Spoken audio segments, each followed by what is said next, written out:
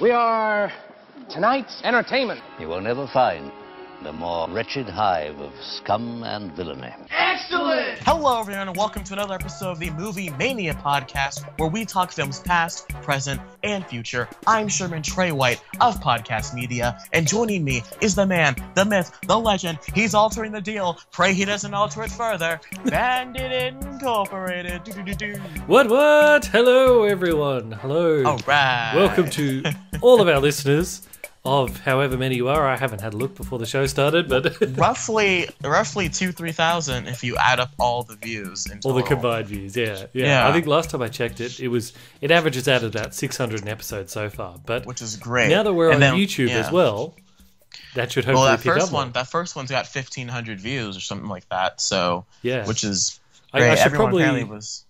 Sorry. No, I was just go ahead. Yeah, I was for all of you, like, I should probably state the reason I'm putting those up on YouTube is because there's YouTube Red, which is a new system that YouTube is bringing in where if people want to erase ads from YouTube, they pay like $6 a month or whatever and erases ad. But it also allows people to download their favorite video into their phone so they can watch it while they're offline and it's not using up the cell phone usage. So that means that more podcast type videos are going to be more accessible on YouTube. So that's why I'm uploading them all on YouTube now. So for those who have YouTube Red, can download them in their phone. Most other people, I think, will probably just stick with iTunes. Yeah, it's easier to listen to it. It's easier on iTunes, even SoundCloud. It's just download the app and listen to it there. A lot of people were clamoring for it. Apparently, I looking at the comments, there was a lot of thank yous, a lot of I'm so happy I have 8 hours of Bandit content to listen to. And I'm like, yeah, it's great. So now you guys have something else to do in your free time. How have you been doing, Bandit? I have been going well. I have been going very well. It's very tropical where I live, and it's hit the rainy season. So it's that kind of constant raining but still hot, and it's just like that dank. The muggy, like Dagobah, yeah. Yeah, it's like Dagobah. Yeah. I know it sucks. That's basically us in like April through September down here in Tejas. Yeah. But luckily it's November now, which means we're finally getting fall weather. So it's down to a nice crisp 58 degrees Fahrenheit. I'm not sure what that is in Celsius. But it's nice and cool. I'm wearing my pullover James Bond style turtlenecks. And it's lovely. But speaking of James Bond, I don't want to get into Spectre right away, but I've been very tired this entire weekend. I pretty much slept all day Saturday and then got up for a brief moment on Sunday, or today, I guess, and then I went back to sleep and slept a lot. And then I got up and watched 45 minutes of Duel because after going to see Spectre... still haven't watched all of it. Well, you know what? Don't even worry about it. I'm gonna keep going at it. It's been weeks and weeks, so yeah, don't worry about it. I started it this morning, and I clocked out right away. I'm telling you, Spectre put me in such a mood of where I felt like I needed a nap after I saw Spectre. Spectre, I put me to sleep, but we'll get to Spectre. Well, yeah. So for those who are wondering, Spectre is out in America now, but it's not out in Australia and elsewhere. So that's why we can't really cover it in this episode, so we're going to cover it next week. Because also by then, most people will have seen it. We can just do full spoiler. Yes. And pick it apart. And don't go on Wikipedia, because even if you don't click on the plot, they'll still give you the twist. Right. If you even want to call it a twist. Most people it's basically Khan from Into Darkness, but if you want to... He's not Khan, then he is Khan, even though it's so obvious that he's Khan. Yeah, like if you don't know who it is, you don't care, and if you do know who it is, you saw it a mile away. Anyways, Bandit, let's get into the movie news. Ladies and gentlemen, can I please have your attention? I've just been handed an urgent and horrifying news story. Cannonball! Okay, folks. So, Warcraft trailer. We got it on Friday. Yeah. Bandit, what do you think? What do you think of the trailer? I'm a big fan of orcs. Yeah. And it seems really interesting. Do you reckon this will be the movie that might actually turn around the horrible track record that video game movies has? Or do you reckon Assassin's Creed has a better chance of getting that? It does have Assassin's Creed has Michael Fassbender, so. Well, I just think like I don't like with a movie like Assassin's Creed, the game series itself is already so cinematic. It already has that feeling of like I'm watching someone play a 3-hour or a 10-hour movie essentially. And with World of Warcraft, I never really, you know, I've never played World of Warcraft, so I can't really speak for it, but it never came across to me as something that was incredibly cinematic. So when I saw this trailer, my first thought was, oh, this is The Hobbit. Like I think a lot of the CG, yeah. I don't want to say it's terrible, but I think like there's still you can clearly tell that they're still touching up on it. And I have faith in the director because I liked Moon and Source Code, but besides that, I don't have any interest in this movie at all, and this trailer didn't help. I think like I should say I have a bit of exposure with Warcraft. I used to play it on like the very first version of Warcraft that came out, like the original thing that started it all. I played that, played it to death, got all the expansion packs, played all them to death. I got StarCraft that came out after it, played that to death, and then I kind of stopped playing video games for a really long time. Yeah. And I've picked it up again now, so I've kind of missed everything that Warcraft has become after that. But yeah, so I know the basics, and based off what I know from the basics and what I see in this trailer, it's it looks pretty good. It looks pretty accurate. They've got the sort of hyper exaggerated like you said, sort of Middle Earth type thing going on. But it looks just like The Hobbit. Yeah. I think I'm worried they might have made the orcs too gigantic, though. Because, like you see, they're like 8 feet tall, roided out monsters. You see in the trailer, one of them picks up a horse and throws it at a couple of them. Yeah, they're the Ninja Turtles from the new movie. They are. Yeah. But, because in the game, they're basically... Maybe they're a little bit bigger and a little bit stronger than your regular human, but they're roughly the same size. But they also have orcs, or is it ogres? No, it's ogres. The guys with 2 heads. And those are the big, giant guys in their army. So, yeah, if they've made the orcs that big, how big are the ogres going to be? Are they going to be like... I have no idea. King Kong-sized?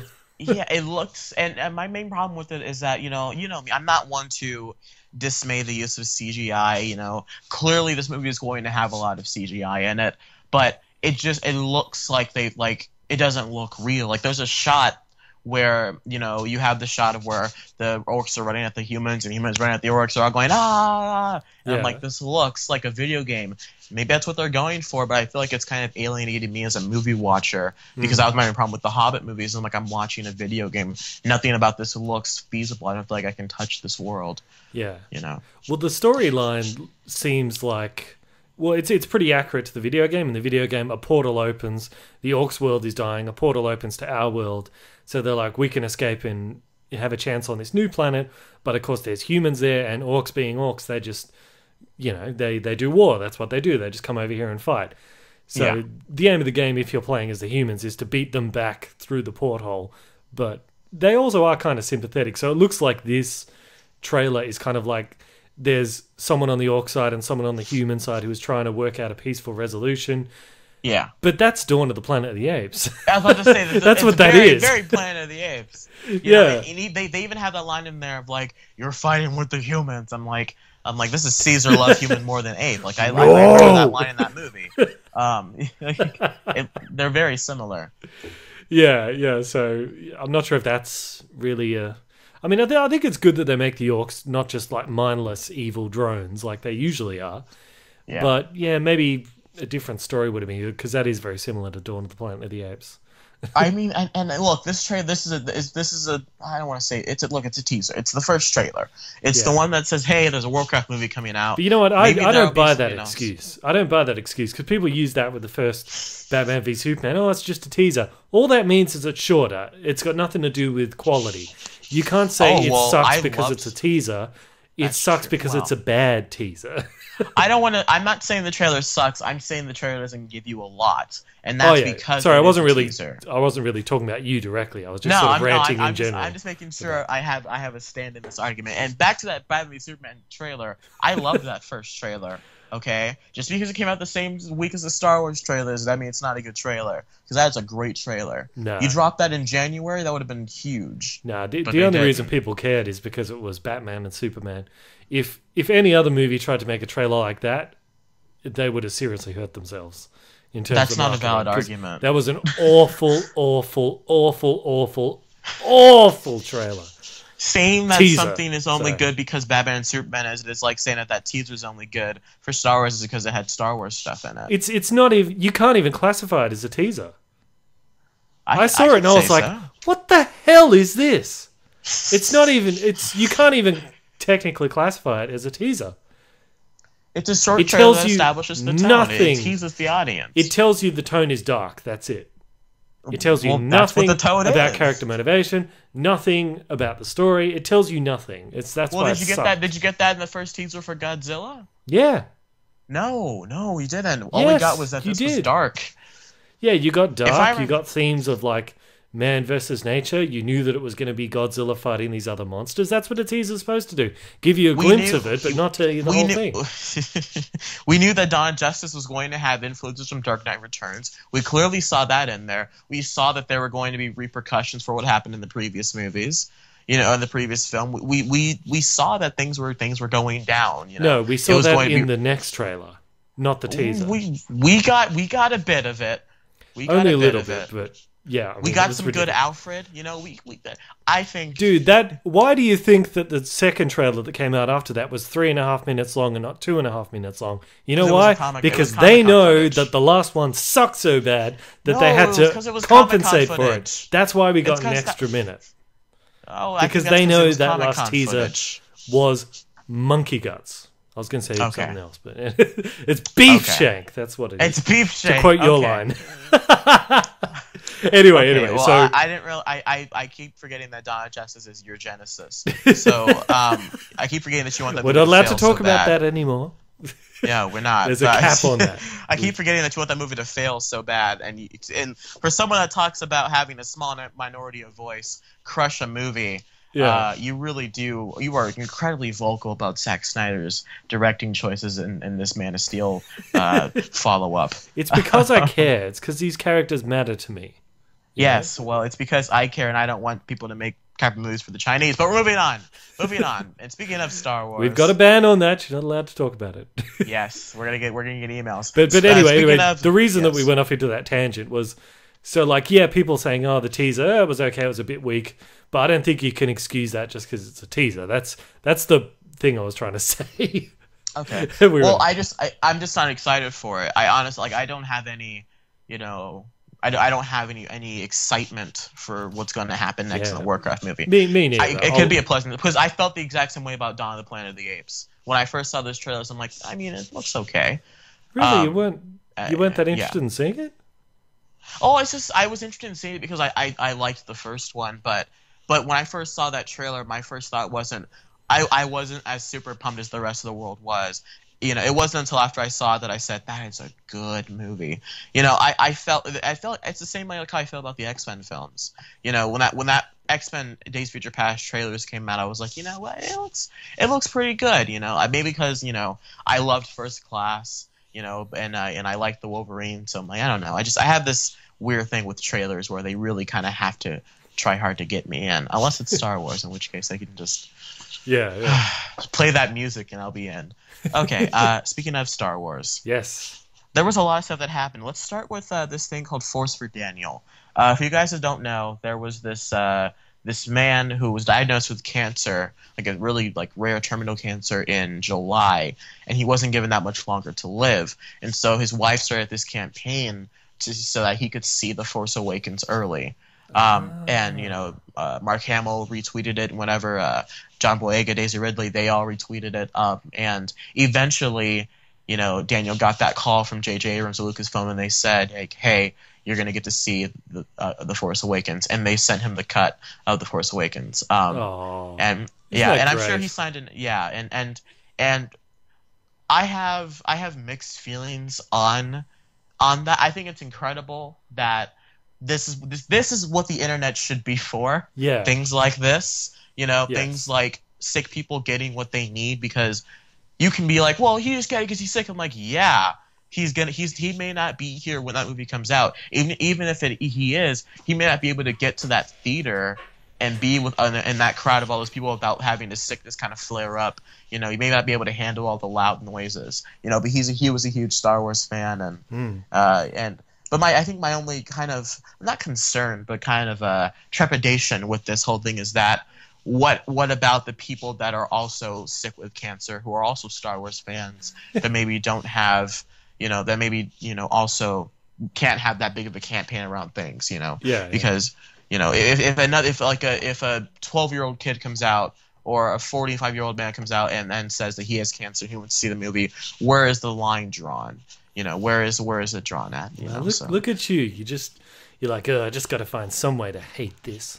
Helping someone who's dying with cancer. I got to find some way. I'm just saying we need to understand that, you know, some people not necessarily want to take advantage of this, but there are going to be other people. It's like whenever like you have a project due at school and you turn in your project and then some other kid comes in and does like it's like you're supposed to do a poster board, but someone else does an exhibit, like a flat poster board, like 3D models, and they get like the A+ and you see yours and you're just like, well, that's a C, because you didn't realize you could take that to another level. You know, there's a sick kid out there that's going to be dead by late November, and he's not going to be able to see Force Awakens. You know, and it's a thing that crossed my mind. Yeah. But so J.J. Abrams, we're blaming you for everyone who has cancer.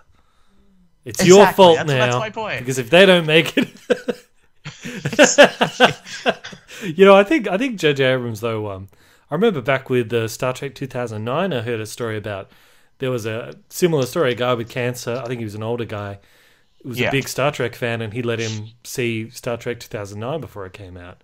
So he's a good guy, Abrams. I like him. Yeah, no, I'm not saying that this is a terrible thing that's happened. I love that this has happened. I think this shows I still have faith in humanity. You know, then I turn to MTV and see Miley Cyrus, and I'm just like, but this shows that there are still good people out there in the world. Yeah. Like I said, I had one trepidation with this whole ordeal. Okay. Moving on. The international trailer also dropped on Friday. Yes, the Japanese trailer. Yeah, the Japanese trailer. Your thoughts, Bandit? Was really great. I really enjoyed watching it. Feels a little strange that they released a third one, though, don't you think? Yeah, I think it caught us all off guard. We're all like, oh.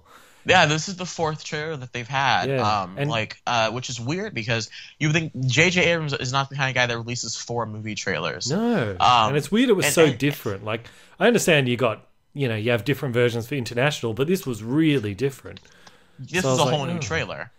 Yeah, pretty much. It showed a whole lot of new stuff, and we got a lot more dialogue with Rey, and you know, and it's just I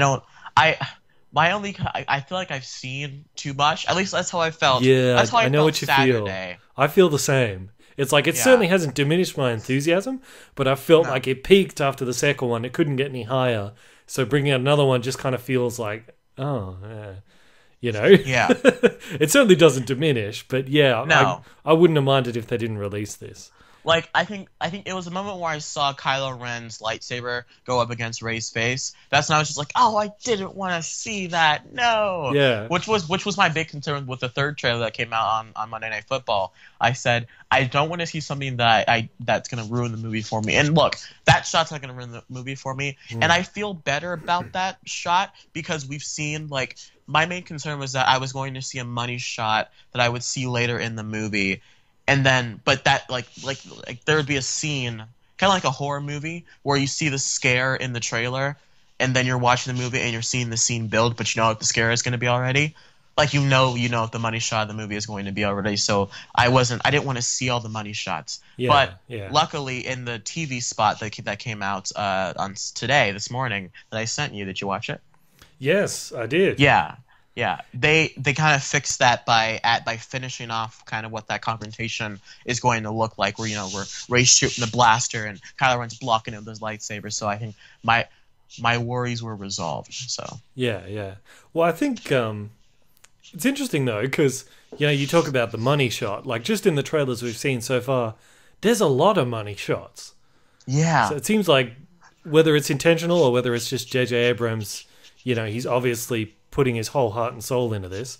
But it seems like the whole movie is just a whole series of money shots. That's what I'm thinking. Like this is gonna be like the Fury Road of Star Wars. Yeah. In which like that's a good expression. Like the whole he's like they've been banking this for 20 years. Yeah. J.J. Abrams was like 6 years old and like, oh, what if I did this? What if C-3PO did this? You know? And now he's just being able to put this whole visual just beautiful chaos, kind of like that official poster, just beautiful chaos on the screen, and it looks really good. And however, you know what is like the more I think about it, like because I've been thinking about Star Wars like every day. Since I can't get out of my head. It's been a Star Wars filled week. It's been everyone's going Star Wars crazy, and like what it should be is for the other Star Wars videos, they're getting more and more views leading up to it. So I was like, it's finally paying off, all that stuff. Yeah. Did you see the posters? There's been more posters. There's been like character posters that came out. That one where it's basically just close up of their face, and they're each holding like Han Solo's holding a blaster sort of up right in front of his face, like in front of his nose. Yeah. I think those are cool. Rey's got her staff there. Yes. And Finn has the saber. Was it the lightsaber with Finn? Yeah, Finn's got the lightsaber. Yeah. That staff is important. I'm telling you, man. She's Luke's kid. She says it in the trailer. Yeah. She's like, I know all about waiting for my family, and I'm like, That's my Michael That's Caine what I was going to say before. Is like the more I think about it, the more sure I am that what we spoke about the other day, that Kylo Ren's master is going to be Darth Plagueis.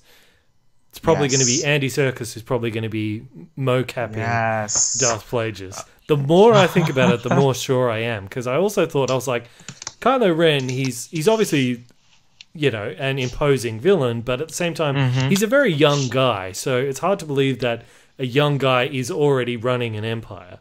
He'd have to have someone above him who's a bit older and more experienced. Right. Like he must, right? He's, what is he, like 20 or something? He couldn't be running an empire. So I'm thinking maybe mid to late 20s, like 26 or something. Yeah. A little definitely older than not Rey, older probably. than 30, I'd say. But yeah, so like he's got to have like a Plagueis or somebody who's older and wiser who's helping to run things. And like who are you going to have that's more that's a better villain than Sidious? Sidious was. Plagueis is the only person that could be. You get the guy that Yeah, I said Plagueis is the only person who could possibly match up to Sidious, but he'd be a great choice because he's still a very different kind of character. He's evil, but his goal is not so much power but knowledge. So, and that makes for a much more interesting character too. Yeah, and this, I think, so my guess is that she is a Skywalker. Because even in that TV spot, the tagline, like every generation has a saga or something, has a story. And so I think they're really pushing the point of this is the new generation of the Star Wars movies.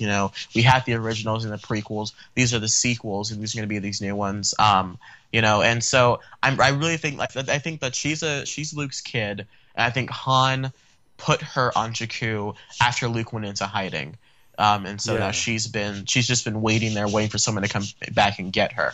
And I'm excited. I've got my tickets. I'm gonna be there. I'm excited. I'm sitting IMAX screen. I'm excited. Yeah. However, there are people who are not excited for Star Wars. Fox News. Yes. You sent me this. This really got my blood boiling.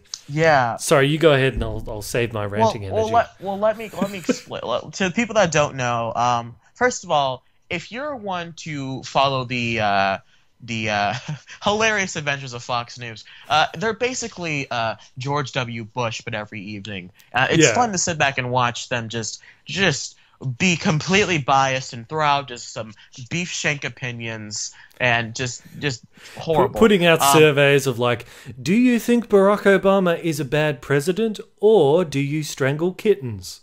Let's see what the public decides here. Should we see his birth certificate? And it's 88%. You're like, well, duh. Everyone that watches your stuff, it has the Confederate flag on their flying shoulders. In the background. Yeah, is Fox the same network that has Bill O'Reilly? I would imagine so. I could be wrong, but I know because I think there are. I feel like I might have I don't mentioned wanna- to you before, but I actually saw Bill O'Reilly like on some YouTube videos. But I didn't think it was real. I thought that was an Yeah. actor playing a parody of people like that. Yeah. So I thought it was a joke, and I was like, Yeah, no. it's really funny. But then as I Yeah, watch no, more, I'm it's- like, oh my god, this is an actual real person who's acting like Yeah. this. See, I here's couldn't my- I don't- believe he I was don't- real. I don't want to get too political with the whole news campaign and the whole Republicans and Democrats. But I think there are extremes on both sides. You have your Bill Myers, and you have your Fox News. I think are the big extremes on both sides. Yeah. Both get really ridiculous at points, and both really don't like see an eye to eye on things. Yeah. And then you have Stephen Colbert. I don't know if you know who Stephen Colbert is. No. But he's like if you look him up, and I don't know, he really likes to not play both sides, but he really likes to poke fun at both sides and just point out how ridiculous politics is done. That being said, Fox News, there was this video came out of the two Fox News hosts. They brought in this internet radio talk host, I guess. I forgot his name. And to talk about The Force Awakens breaking internet ticket records. Yeah, well, at least that's what that guy thought he was there to talk about. Really, he was there to be laughed at for 5 minutes straight by these two idiots who, for some reason, can't believe that the largest, most successful franchise in all of movie history. Well, why is this a thing? Why are there so many people interested? Why are people that are blocking around that they used to block, but like you what is wrong with people around the blocks in the 70s are now selling out tickets? What? What? Multi-generation. What is this Star Wars that you speak of? I've never heard of it before. Seriously? Yeah. They're like, why are you interested in seeing this? And the guy's like, what do you mean, why? It's Star Wars, but he's like, just. And he's like, yeah, and the chick's like, well, there's 30,000 movies, and they're all out of order. I'm like, shut up. You know how many movies there are. You're Fox News. I'm sure you called Star Wars racist at one point. I'm sure. Listen, and the guy's trying to explain what's going on, and they're really not letting him speak. And they talked about this on the show Collider Jedi Council with John Campy and Christian Harloff. They talked about this event, and Christian Harloff was very much about how disrespectful these people were, and how, look, it's okay not to like Star Wars. That's completely all right. But don't be a dick to somebody. Exactly. Don't be a douche about it. Yeah. You know, and... right, see, these kind of people really grind my gears, because here's the thing, right?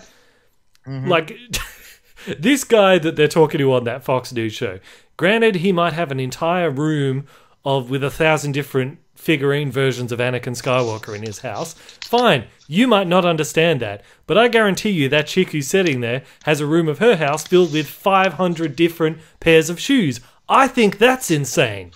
To me, that is insane. But hey, that's what she likes. Fine, go for it. The guy, the host of the show, I bet you when his favorite football team wins or whatever, he goes crazy. But I think that's kind of stupid. I don't care at all about sport, but whatever. So it's exactly the same thing. Preach it. Like everybody's a nerd for something. Whether you're a nerd for fashion, whether you're a nerd for sport, whether you're a nerd for Star Wars, it doesn't matter. Everyone's a nerd for something. Just don't be a dick to someone because they're a nerd for something that you don't like. And you know what else, Fox News? If you need to actually have someone explain to you why something like Star Wars is so popular, then the joke is actually on you because you are so out of touch. If you even had any semblance in your head as to, if you even knew how out of touch you were, then that would be something. But you don't even know that. Yes. Didn't Fox own Star Wars? Didn't Fox own Star Wars? They had Star Wars since the 70s. Like, seriously, how do these people not... Oh, man, it's just amazing. They go to Disney for 3 years, so I'm expecting Paramount now to have their own news channel and be like, why is the Avengers so popular? Like, didn't you have the MCU for like 4 or 5 years? Like, what is... And this is literally the equivalent of a bully going to be like, give me your lunch money, nerd, you know? And then going to talk about their dad about football or something. Like this is really ridiculous. Like, well, I was a little... I felt sorry for that guy because I think he just thought he was there to talk about some of the facts and figures around how good this trailer is doing and all this sort of stuff. And I don't think he was expecting to run into an absolute ambush. And he was With, trying like- his best to like keep the mood up. Like he's like, I got an extra ticket, maybe you can go. And then she's just like, no, I won't. No, I'm like, you know what? You can go get in that hole over there. Just go sit in your corner, Miss Shimkus. And like there's you can in the background you can see this one guy like looking into the window, just looking really upset. And a lot of the comments of the video were like, he felt a disturbance in the force. He could sense a disturbance in the force. Yeah, he could sense the hatred, like the Sith rising again. It's amazing that in these nerd-friendly times, when all of the billionaires in the world are mostly nerds, that you can still get people this ignorant. And people are like, and the guy's like, and the talk host, like the guest they bring on the show, he's just like, Star Wars it's the story of good and evil, like he's really trying, and the male host is just like, he's like, come on, good versus evil, we haven't seen that 100 times, and then the girl's like, yeah, like every movie ever. I'm like, you're what? It's Star Wars. It's Star Wars. It's Star Wars. Oh my, look, you don't have to like Star Wars. That is 100. I'm not saying that. You might want to make this a video. I'm not saying that. I'm saying that you can't antagonize somebody for liking Star Wars. Yeah. I don't like the Hunger Games. I just don't. But I don't go around antagonizing people, calling them stupid for liking the Hunger Games. Yeah. I don't. All right, they're not terminator. It's okay. No, I'm just joking. No, yeah, that's the moral of the story. Don't be like Fox News. If someone likes something you don't like, just who cares? God. Yeah, I think I'll make a video out of that. I'll take the actual clip and I can insert stuff. I like Jeremy Johns' tweet about it, and he's like, he's just like, why? Because Fan 4 stick. I'm like, that's perfect. I love that. I don't get it. What do you mean? Well, because, Fox is wondering why Star Wars is so successful, so Jeremy Johns just wondering. Why? Because Fan 4 stick. That's why. Because no one saw your movie. Yeah. We all waited for Star Wars. Yeah. Oh, dear, oh, dear. Jeez, man. Okay. So, I think that's all the news I have written down here. Sure. Yeah. Okay. So, Bandit, we had some homework. This week, each one of you has a homework assignment. You're going to go out, you're going to start a fight with a total stranger.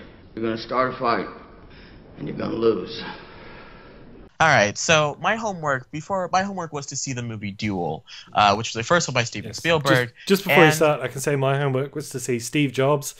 I can't. It's not on in any cinemas here. I don't know whether it's already been and I've missed it, which is weird. But so yeah, I'll have to wait until it becomes available through certain services. Certain services, okay. Okay. And my but I will do it. I will do it. Yeah, my homework was to see Steven Spielberg's one of his first films, Duel, which got him Jaws, which is basically the story of this man who is being terrorized by this truck. I have seen the first 45 minutes of Duel, and I have to say, it's very indie. If anything, it's very indie. It's very 70s. Yes. It's very slow, but it's also tense at points. I don't know. Can I just say, if you're only going to watch this in installments, it's better you don't watch it at all, because you'll just end up hating it. Because the whole point of the story is it's a slow burn and it builds up. So if you're not going to watch it all the way through, just don't even bother. Well, then how does it end then? Since I'm going to apparently. Well, it ends in this really epic, because it builds and it builds and it builds, and it's a game of cat and mouse between this guy in his car and this truck driver whose face we never see, which is really good. That was another clever Steven Spielberg type thing. I think Steven Spielberg was 28 when he made this or something. It was the very first movie he ever made. But yeah, he's sort of like, there's this guy, he's on this long road trip because he's going to a job, and this truck starts harassing him on the road, and it escalates and escalates and escalates, and it eventually ends with this showdown where he sort of he gets the better of this truck and ends up, the truck goes off a cliff. That's basically how it ends. Okay. But it's like, yeah, it's all about, it puts you in the shoes of this guy, and yeah, it's great. It's really good. It's really good.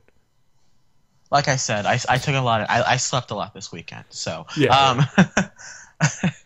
Okay, but in other news, which really I guess kind of put me on my sleepy status. is that I saw Spectre this weekend. Wait a minute. I caught it. I was. Hang on, you're putting news in the homework section? What do you mean? What? Oh, okay, whatever. We're counting this homework. Fine, whatever. Spectre, let's talk about it. I mean, you don't want to like, save it for next week? That's the episode. Okay. I don't want to give like a quick review of Sure, if you want, yeah, go for it. Well, just I didn't like it, but in short, I guess it was very slow. I'm shocked that you didn't like it. Yeah, just because it didn't have a lot of action. It didn't have a very compelling story. There wasn't a lot of good character about it, and it felt like someone trying to make an art house movie with the Bond franchise. Okay. And I'm not a fan of that. Like, there was a lot of lingering shots of nothing happening, and I got bored, so I was very tired. How long did it go for? Like 2 hours?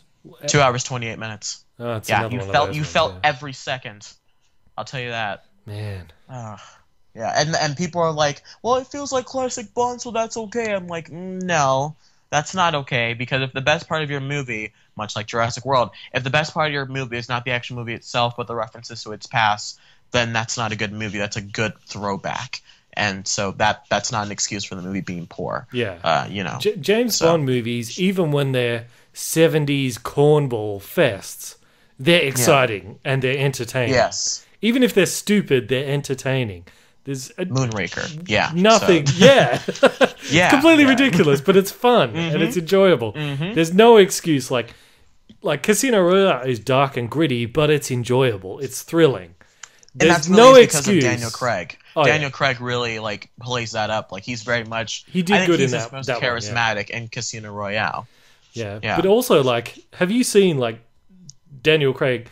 Not related to the movie, but is related to the movie. Like in interviews and stuff, he's been really negative about this movie. No, duh. You can I think they went back and reshot this whole third act. Yeah, I remember and they started production last November. So this movie really has been through the ringer, and they really rushed this production. And you can tell on screen like nothing happens for the middle act, and I just. No wonder he's so bitter about it, because possibly his last outing, because Sony's lost the rights to it. Possibly his last outing is so mediocre. Mediocre. I sent you that. Is that which I wasn't sure what the mediocre was a reference mediocre. To. Mediocre. Yeah, I wasn't. It's just I don't know. But the opening scene's great, and then the title sequence is great with the song, and then it just kind of keeps going downhill from there. And yeah. Wow. Man, it's just... That was Spectre. It's weird, because you would think that if they're trying to do more of the nostalgic stuff for it, then if anything, it should be more fun. It shouldn't be less fun. Because if they're adding more cheesy stuff... It's just slow. It's slow. It's slow moving, but it's not tense.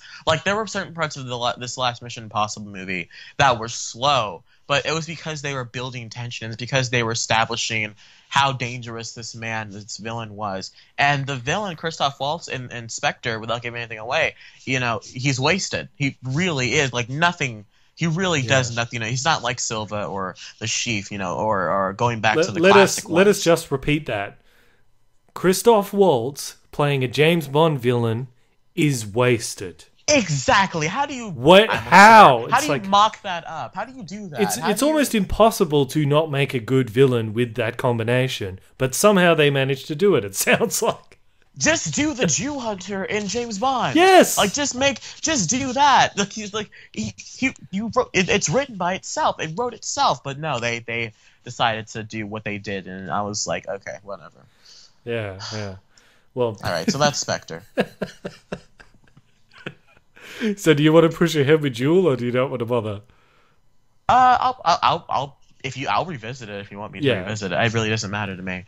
At least watch the end of it, because I just thought, because you're an aspiring filmmaker, and since that was Spielberg's first one, and you can see a lot of the techniques he uses and all that stuff, and Spielberg himself said he filmed that in 13 days. He said, if I had to go back and do that now, even with all the resources I have, even with all the experience I have, he says I could not do it because I was a different man back then. I was hungry for success. Well, it's such an for it being I don't know how they shot all the driving scenes, but it looks like they go a long distance. I don't know. I think it looks like they just shot it all on an empty road, which is but you know, it's tense. Yeah. Okay. And likewise for any of our listeners, the full movie is on YouTube, so you can just watch it there. And I think for any cinephile, anyone who prides themselves on their movie knowledge, that's one you need to get under your belt. You calling me out, Bandit? You calling me out? Yes, I am.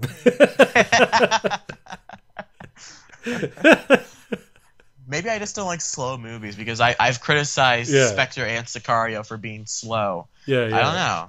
Well, maybe I just need to take a nap before I see a movie nowadays because apparently I'm not prepared for movies to be boring.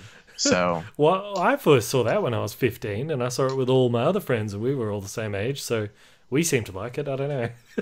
Were you talking about Duel? Yes. Oh, well, no, I'm not criticizing Duel because Duel at least has tension. But I'm talking about Spectre and Sicario. Right. Yeah. Those are both slow movies that just come across as boring. Yeah, totally, yeah. Yeah. Okay. So, do you want to get into the feature presentation? And now, our feature presentation.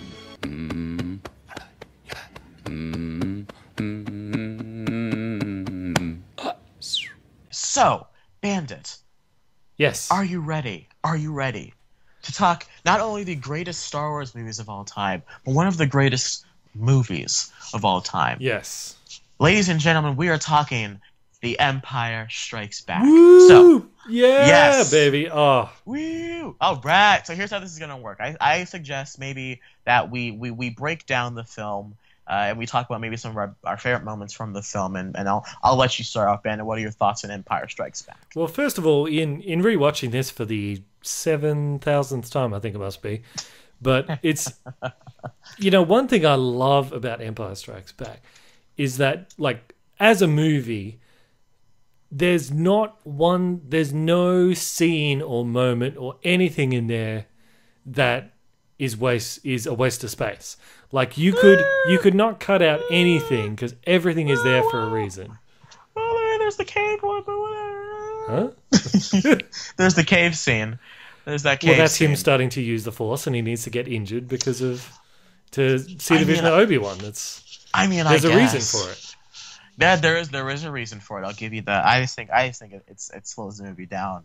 And also, that's just my the only nitpick. You remember last time we did New Hope, I tried to view it with the modern day critical eye and come up with all the plot holes. I didn't find any for this one, except one, which is that moment in the cave where what's the name of that monster that kills his? The Wampa? No, is it the Wampa? Is the Wampa the big one? Yeah, the Tauntaun is the thing he rides. Maybe it is the Wampa. So it's the Wampa. Right, even if it's not, forgive us, guys. We'll just call it a Wampa. Yeah, like when he reaches and he grabs a lightsaber, he cuts himself out of the ice. The Wampa comes at him. He cuts off its arm and runs out into the snow, and then almost freezes to death. He should have just killed the Wampa with his lightsaber and stayed in the cave. Yes. He's got shelter.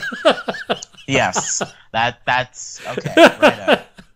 Yes, but apart from that, there's nothing. Yes, there's no other plot. Had an exhaust port on the. Yeah. Okay. But that's like if that's the only plot hole in the movie, then it's streets above like pretty much every other movie. So exactly.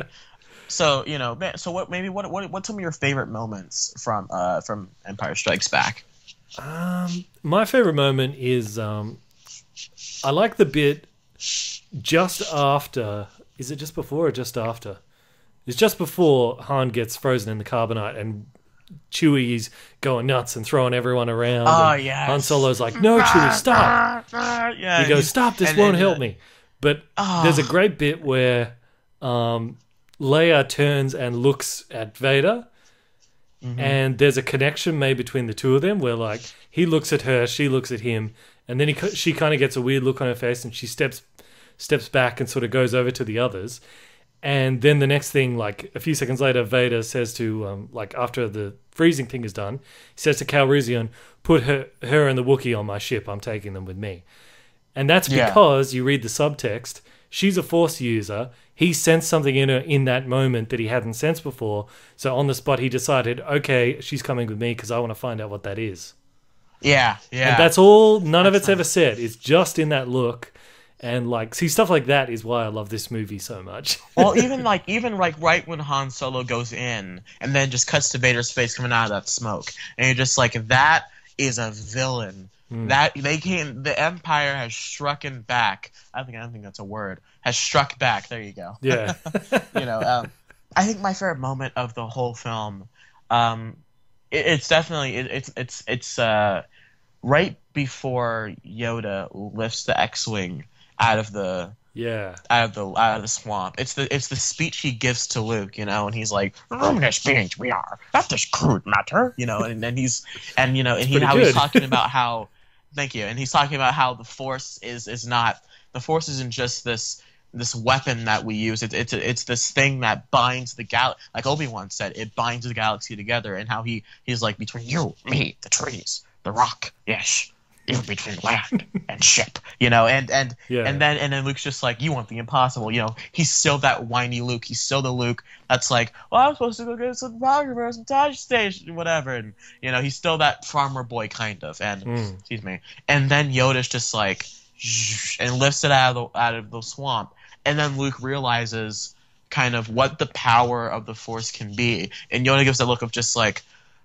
kind of like the same look Akbar gives at the end of Return of the Jedi, where he's just like, or he just kind of wants to sit back and it's like, that's the last thing I'll ever do, that's the last big thing, and that's just I think it's the perfect scene in any movie ever. It's right up there for me with the party scene from Dark Knight where Joker goes to the party. Yeah. Just because it's so, everything about the scene works, and it just it's why I love that movie. Yeah.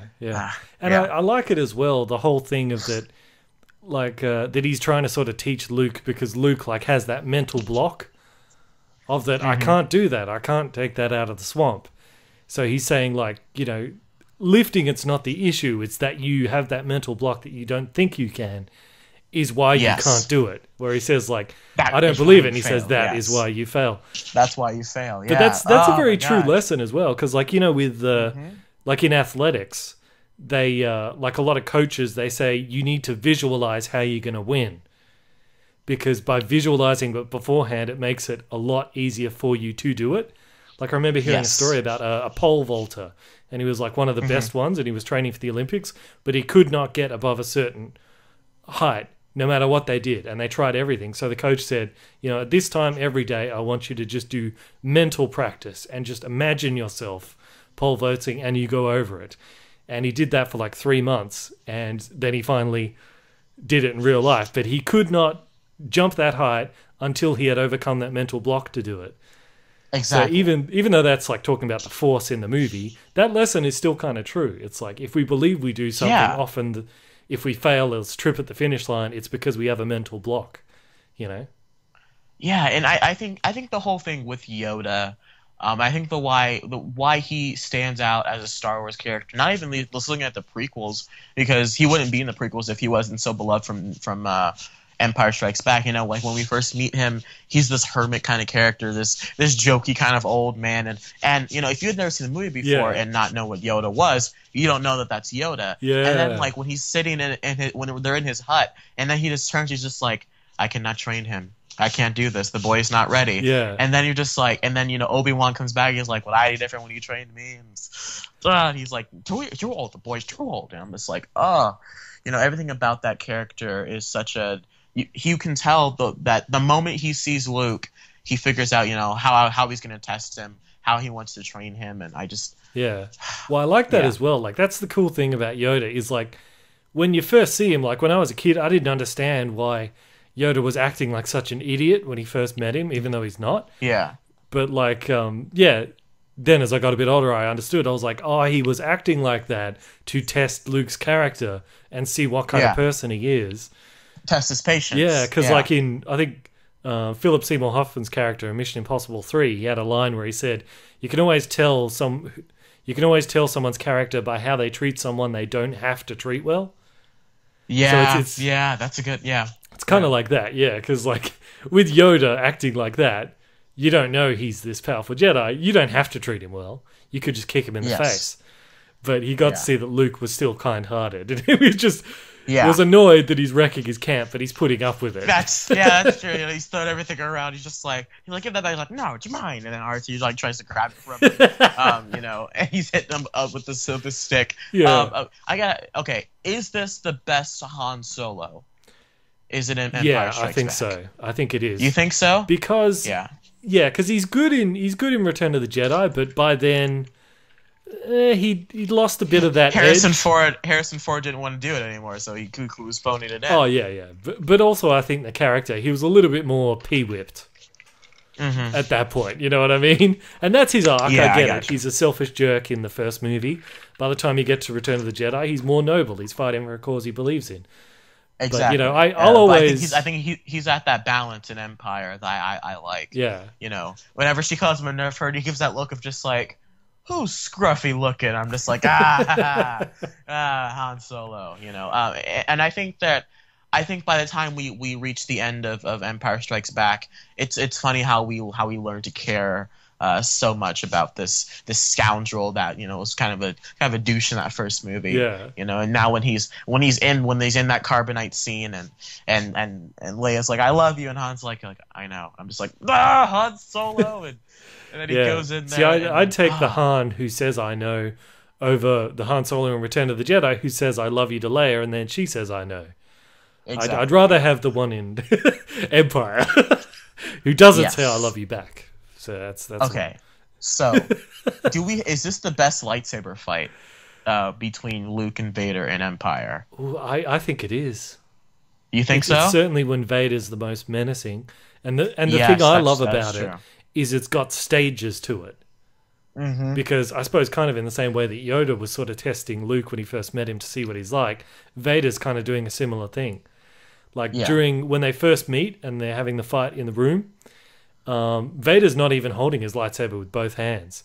He's all defensive because he wants to see what Luke's got, and then they like fall through a thing or whatever, and it goes into the next time, and then Vader's attacking him with the Force, throwing all the things at him, and he gets sucked out and crawls his way back in, and then the third time Vader just comes out and he's just going for him. It's like a pressure. Yeah, it's after he gets his arm, like he gets a nick at his arm, and they're just like, and like swipes it. Oh no! Even before that though, before that, because remember he's in the tunnel and Vader jumps out from a shadow, and he's just like, and he's swinging wildly, and he's hitting the walls, and so he's just putting him under pressure to see what he's got. Yeah, and then he clips him in the shoulder. I think some of Vader's best lines are in that fight. Like whenever he falls in the hole, and they're just like, all too easy. And then whenever he knocks Luke over, and then he just floats down the stairs. Like it's just little moments like that made me go, oh, that's so cool. Vader's so cool. Yeah. And then I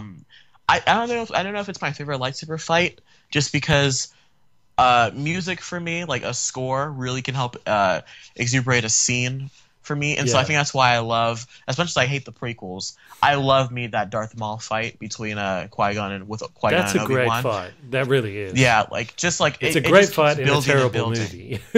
Yes. If you erase the rest of the movie, that fight is fantastic. So I think that's my favorite Star Wars fight. A lot of people will go the Obi-Wan and Anakin fight, but I think it goes on for 5 minutes too long. I never really liked that. Even though I thought, it's a Fast and Furious fight, I was like, whatever. Yeah, Fast and Furious. I thought it was cool when they were trying to force each other, But that prequel fight when those doors open and the score kicks in, it's like, and you see the double blade lightsaber, and then they're just like, douche. I'm like, oh, it's on. I think I guess that's better because like with the fight between like Anakin and Obi-Wan, they're both going to survive, but at least with Phantom Menace, there's two guys there who you don't know if one of them's going to die or both of them are going to die. So there's a bit of tension there. Yes. And same in Empire Strikes Back. Nobody knew what was going to happen. You probably have a pretty good idea that Luke's not going to die, but he lost his hand. That was good too. And you could, and whenever you go back and rewatch that scene, you could feel it coming. You're just like, get away from that, and then he loses it, and the saber falls with the hand, and oh my god! And then Obi-Wan never told you what happened to your father, and he's like, he told me enough. He told me you killed him. No. I am your father, and just the moment of like, and like even the music kind of goes, WTF, this just happened. Oh my god! Like you can kind of hear the reactions like to the music is just like, oh my god, Yeah. And what a great twist that movie. Obi-Wan. Luke is Vader's son. You know. Yeah. Did you know that twist going into the movie when you first saw it? No. Oh, I can't remember my out. reaction when I first saw it, but yeah. were you just like, yeah, I guess? I mean, yeah. I can't really remember. Because there are YouTube videos of kids finding that out today, and there's one where the kid's just like, no, Daddy's lying, no. I think I've seen that. So yeah. And he just like walks out. He's like, no, Dad, no, it's not true. And like there's one with this 3-year-old girl just goes, like has her gaping wide mouth open, and everyone's just like, and like all the comments are just like, and thus a Star Wars fan was born. And, yeah. You know, like it was. You know, I do wonder, like when I was watching, because in between A New Hope and filming this one, Mark Hamill had that really bad car accident and he smashed his face. Yeah. And they had to actually rebuild his face. So, but it actually made me wonder because the bit at the start where the Wampa sort of claws him in the face and he comes back and then he's sort of recovering in the weird tube of water and they all come in, they're like, how you feeling, kid? I actually wondered because I thought that's probably pretty similar to what happened after his car accident. People coming in, how you feeling? You know? Oh, okay. So I thought, I wonder if that was partly inspired by, what he went through in his life because his face is kind of scarred up at that. Yeah, and we've talked about this in the past, but how lucky is Mark Hamill to play Luke Skywalker, get injured, and get to play him again for 2 more movies, and then get to play Joker, and then get to come back as Luke Skywalker. And we still haven't seen him in the new movie yet, so. Well, except in that leaked picture where he's wearing all those white robes. Yeah, but I mean that's one still, you know. Yeah. I'm sure he's not even going to look a lot like. I'm pretty sure he's going to have the black robe, something similar to what he had on in Jedi. Yeah. Hey, let me ask you, sort of going a little bit into Force Awakens territory again. Please. You know, some are saying like Luke will be the Obi-Wan type character. Others saying maybe Luke is going to turn evil. Which do you reckon you'd enjoy more as a Star Wars fan? Because I'd like to see evil Luke. Well, for starters, I think Han Solo is going to be the Obi-Wan of this movie. You know, kind of introduce these characters into the world and then have them get killed off towards the end. Yeah, he is already filling that role, isn't he? And you kind of and you see it in the trailers. You know, he's on the adventure with them. You know, he's going to talk to Maz Kanata and all that. But I think Luke is going to be. I don't want him to be evil because that kind of negates the point of Return of the Jedi. Yeah. You know, the whole point, because that was going to be the original ending for Return of the Jedi. Yeah. Luke was going to take Vader's helmet and put it on and be like, "No, I'm in Darth Vader." That's why he had on black the entire movie because it was kind of meant to foreshadow that. But at the end they changed it. I think Lucas did to sell more toys, but at the end, they changed it, and it's revealed he has on white underneath. Have you seen the How It Should Have Ended, where he cuts off Luke's hand? He's like, "I am your father. Will rule the galaxy as father and son." And he's like, "Actually, that sounds pretty cool." Yeah, he's like, I'm like, that's probably what I would have said. I'd be like, "Yeah, let's do that." And then then he jumps off, and then Vader picks up. He's like, "Where are you going?" Yeah, he catches him with the Force, and I was like, "Yeah, you totally do that." Father. He's like, "No, I'm your father, and we're going home." Where do you think you're going? That's incredible. And so, and then Return of the Jedi, when he finds out he has a daughter, he's like, "Sister, I have a daughter too." He goes off and tells the whole world. You know what he's like when he's like this. He gets like this, yeah. But I think to have an evil Luke would be kind of pointless because we already have so many baddies in this one. We've got We got Phasma, Kylo Ren, Snoke, possibly, probably Plagueis. So if you're gonna want to go evil Luke, I am thinking though, because there's also rumors that maybe Luke is in some kind of exile at the beginning of this, and that's why we don't see him. But I thought about it, and I thought that's true. Like Obi-Wan had a good reason to be in exile in A New Hope. He's being hunted by the Empire. Luke had a rebel alliance around him. I don't see why he would need to go into exile unless he feels himself being tempted by the dark side, so he puts a self-imposed exile to avoid him becoming a Vader. I had a theory back in last November when that first teaser came out. I had a theory about what happened to Luke, because at that point we had no idea who anyone was. We still thought that was Tatooine. We saw in the trailer. So back then we didn't know what Kylo Ren was. Like the trading cards came out with all the names on it back in January. So I didn't know. All I thought, I'm like, oh, that's Adam Driver in the hood with that cross lightsaber. And so I was just spitballing theories. I'm like, what if Luke attempted to start up a new Jedi Order? He attempted to start up something else. but things went bad, and so he had this kid, kind of, maybe it was Han Solo's son, and he was training him, and then maybe that kid, I guess Kylo Ren, got tempted by the dark side. Yeah. And so Luke had to take him down, but Luke said, in order to keep this from happening, he said, I've caused too much danger, I've had to wound this guy, and so maybe now I'm going to exile myself, so I'm thinking that might be what's going on here. Luke's definitely in exile. He's definitely not just chilling around, the area. He's pulled a Yoda, because you see it in the trailer. At least I think you see it in the trailer. In the second one with R2-D2, which is still my favorite shot of the trailer. Or maybe he's just thinking that the universe might be better off if there aren't Force users. Which would kind of be true.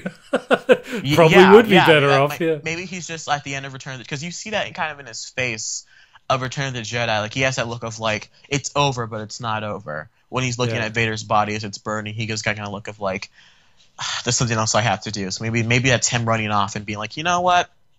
I'm out. And he just kind of pieces.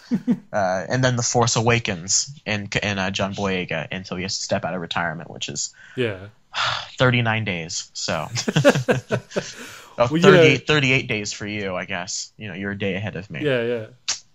There was at the beginning of the movie, there was this bit that I went and Googled, because I was like, I'm sure that, with all the EU, someone's done that. But there's a bit at the beginning where Leia says to Han, like, where are you going? I thought you decided to stay. And he says, well, the bounty hunter we ran into in Ord Mantell changed my mind. So I thought, I wonder what that was about. So I went and Googled it. The bounty hunter at Ord Mantell. And yes, of course, there's a comic. There's a comic made about it. And it was interesting to read. It was a bounty hunter called Score, Skorr, and apparently Score captured both Luke and Leia as a way to lure in Han Solo. So it's kind of weird that this bounty hunter could capture Luke and Leia, but not Han, because Han eventually freed them all. But it's like, if you can capture Luke, you could probably capture Han pretty easily. But this guy eventually... I guess at this point, Luke is kind of... Is this between episode 4 and 5? The comic. Well, because at that point Luke isn't like super Jedi yet. He's still. I suppose he's a better. He's a better pilot than. But still, Leia's the princess. She's the head of the Rizz. Yes. It would be much harder getting her than it would be getting Han. But anyway, eventually he got captured by the Imperials, and he was sent to the spice mines of Kessel, smashed into who knows what. Oh my! Remember that? Would you say he did a Kessel run in less than 12 parsecs? That's a great Family Guy joke where he talks to it shows these girls in the car, and you see the Millennium Falcon pull up on the side of the street, and he's like, "Guys, so you guys up for a Kessel run?" And then the girl's like, "Oh, we only have 12 parsecs." He's like, "I think there'll be plenty of time. We'll be fine." I wonder if, because the spice mines of Kessel, they're basically supposed to be just like a forced labor camp for prisoners, and you go there and you're mining, but it's pretty much a death sentence because hardly anyone makes it out of there alive. So the Kessel run in less than 12 parsecs, maybe he was freeing prisoners or something? I wonder if that's what he was talking about. Maybe when you get down to the... I don't know a lot about the spice mines of Kessel, but maybe when you get down there, those you have to... the Kessel run is you have to mine all of this, and Han Solo maybe mined all of that in less than 12 parsecs. Yeah. So, maybe less than 12 day cycles. I don't think so, though, because he uses that line to describe how fast his ship is. So if it was just him running... It's kind of a weird thing to say. That's true. Never mind. All right, theory closed. I completely. Oh man, that's my Star Wars knowledge just crumbling at my feet. Hashtag oh, man. Star Wars jacket speculation. There we go. Hashtag Star Wars jacket speculation. Yeah. Yes, Chris Duckman, we know that you hate speculation, but we love it, so we're going to keep speculating. And have you heard about the Screen Junkies? What they're doing now with their whole network thing? No, what are they doing? They're doing a Screen Junkies kind of Netflix thing where you get all this extra content, like new shows and whatnot, for $5 a month or something like that. Okay. But they're letting everyone get the first 3 months free, which is cool because this is going to be a very much a test thingy. But it looks kind of cool. That's just a random thought. It's weird they're doing that because YouTube Red is coming in, which is basically the same thing. Exactly. So I'm like, are they tying this in with their YouTube Red thing? Maybe they have a special deal with with Well, YouTube or Screen something. Junkies They're is- big enough. Screen Junkies is owned by a company, owned by Defy Media, which is actual corporation. Yeah. So By the way, I don't know. YouTube Red actually works out better for us, smaller channels. Because I think Does it? I think they divide. Because if someone's paying $6 a month, $6 a month or whatever, but then they watch tons of your videos, you get like a percentage cut of that $6 based off how much they watch of your stuff as opposed to others. I think that's how it works, boy. which means we could get a lot more boy. money, which is great. A whole .45 Yeah, that's awesome. That's why I said you should start uploading the podcast things on your channel once the copyright. Well, we can't do it. We can't do it till January because I have the red strike. I know. So I know. that's what's going to happen. That's why it's on mine for the time being. Yeah, but we'll move it over eventually, and hopefully get more views. I'll definitely keep an eye on Screen Junkies. Though. Do you have anything else to think of? I can't believe I'm running out of things to say about Empire Oh, Strikes don't worry, Back. I got I tons. feel like I'm missing. I got tons. All the rebels are American, while all the Imperials are British. Oh, okay. That was a deliberate subtle choice from the director. Revolutionary War kind of Yeah, thing. right there. yeah. The director did that on purpose. No Australians though, huh? Yeah, sorry. No, I think it was only Owen Lars in the prequels who was an Aussie. Oh, that's right. Yeah, That's he's right. the He one was Aussie an in the galaxy.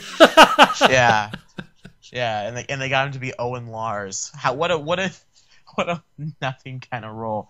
He gets to be Uncle Owen. To be fair, he is the last thing we see in the prequels, which is cool. Oh, yeah, that's true. Yeah. He's the last thing we see of Episode 3, which is my opinion. I think that's one of the best moments in all of Star Wars is the ending to Revenge of the Sith. Because it's it's the perfect bridge to the original trilogy. Perfect bridge? No, I wouldn't say that. No.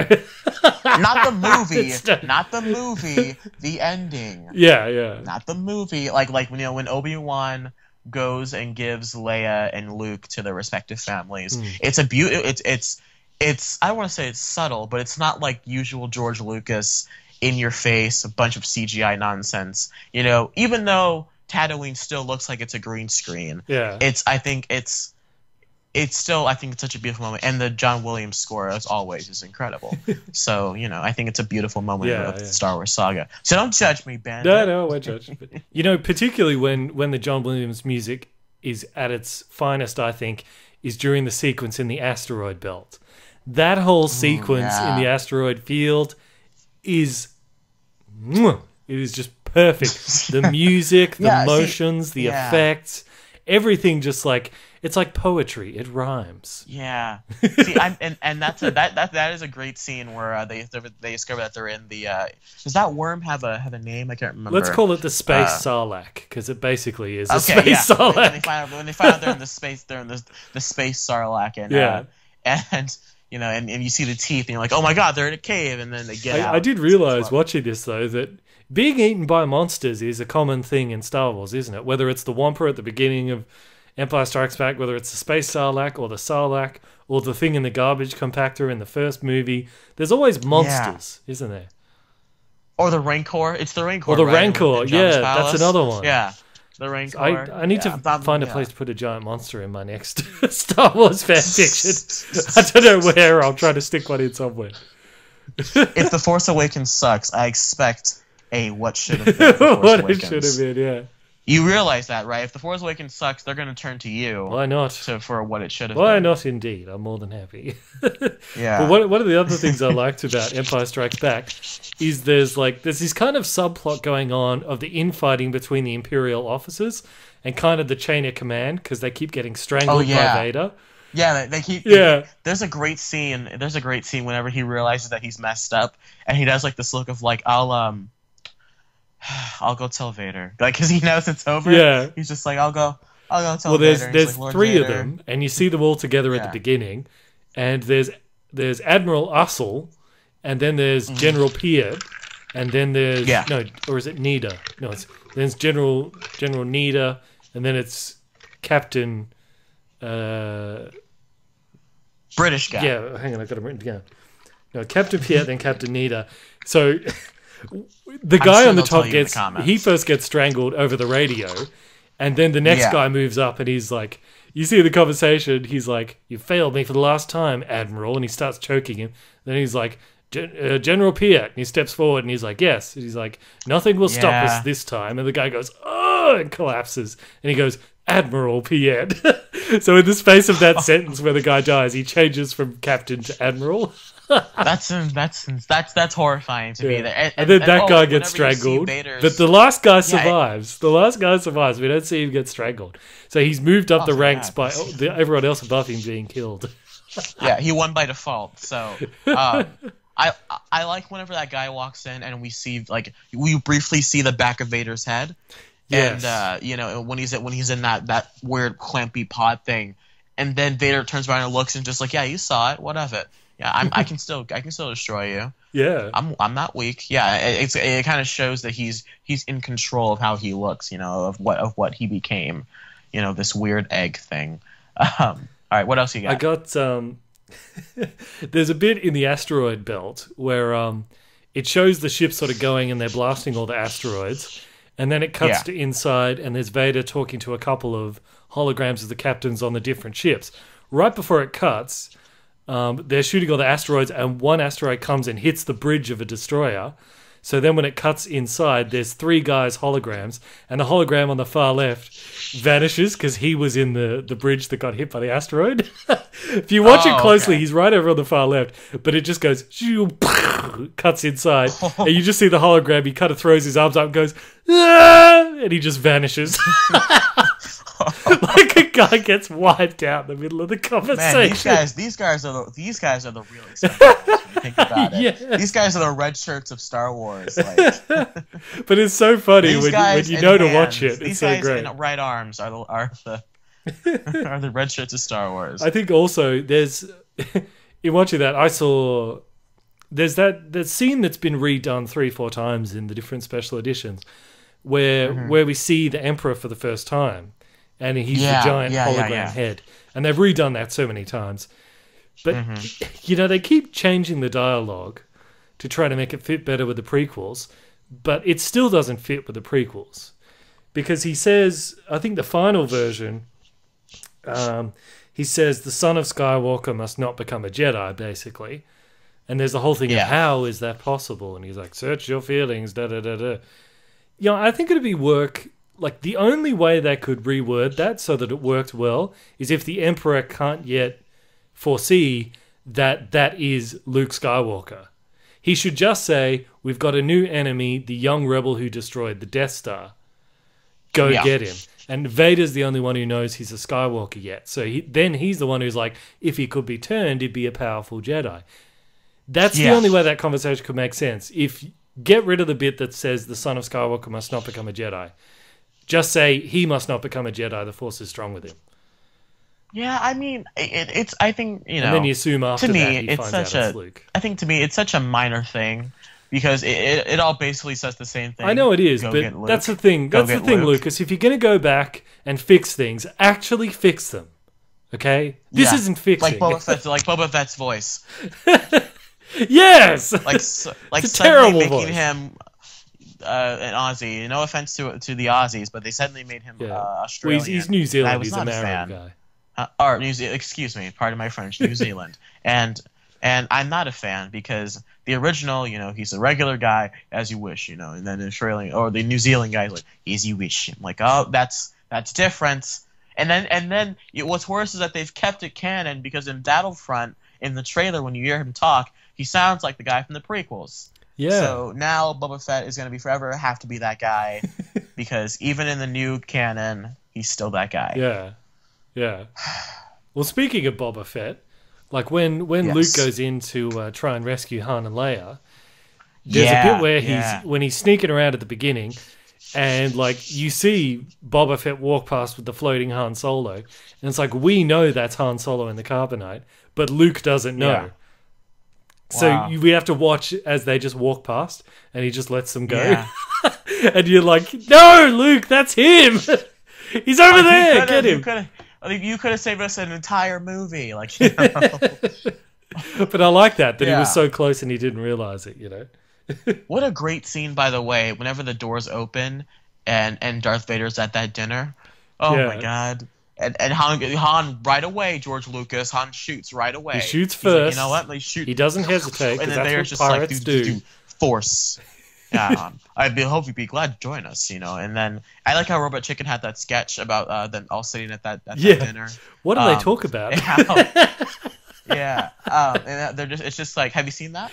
No, but I mean, yes, I've seen that, but if there was a scene that's showing what they've said, no, I haven't.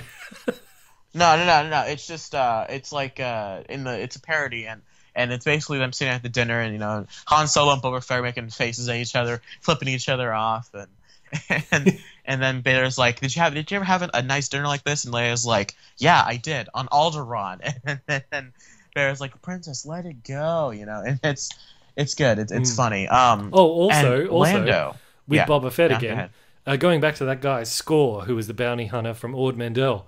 Apparently there was also another story where he did capture Han, and he was ready to hand him over to Boba Fett, but by then he had like this real heated rivalry with Han Solo.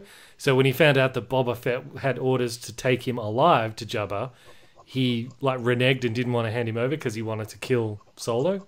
So that's sort of how he ended up losing him then. Oh, okay. Yeah, he got cocky. Yeah. Great kid, don't get cocky. Because Han Solo and Boba Fett do know each other. Because like even without all the expanded universe stuff, at the end of like in Return of the Jedi, when he goes into the Sarlacc, it's because Chewie growls to Han Solo and he goes, Boba Fett, where? And he turns around and hits him. Because he knows. He knows who Boba Fett is. Boba Fett. He's like, what's he doing here? So, do you believe my theory of how Boba Fett was the one that killed Uncle Owen and Aunt Beru? I like that. Yeah, you mentioned that Tatooine. Before. Yeah, and I remember at first when you told me, I was like, no, it's just the stormtroopers, you know.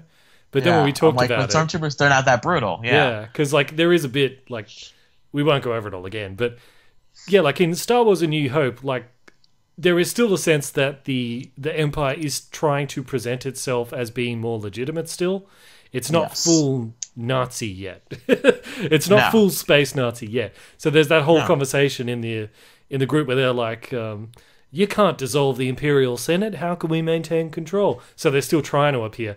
So basically we said, maybe the Stormtroopers wouldn't have burned them alive, but they'd outsource that work to other people, which would be Boba Fett.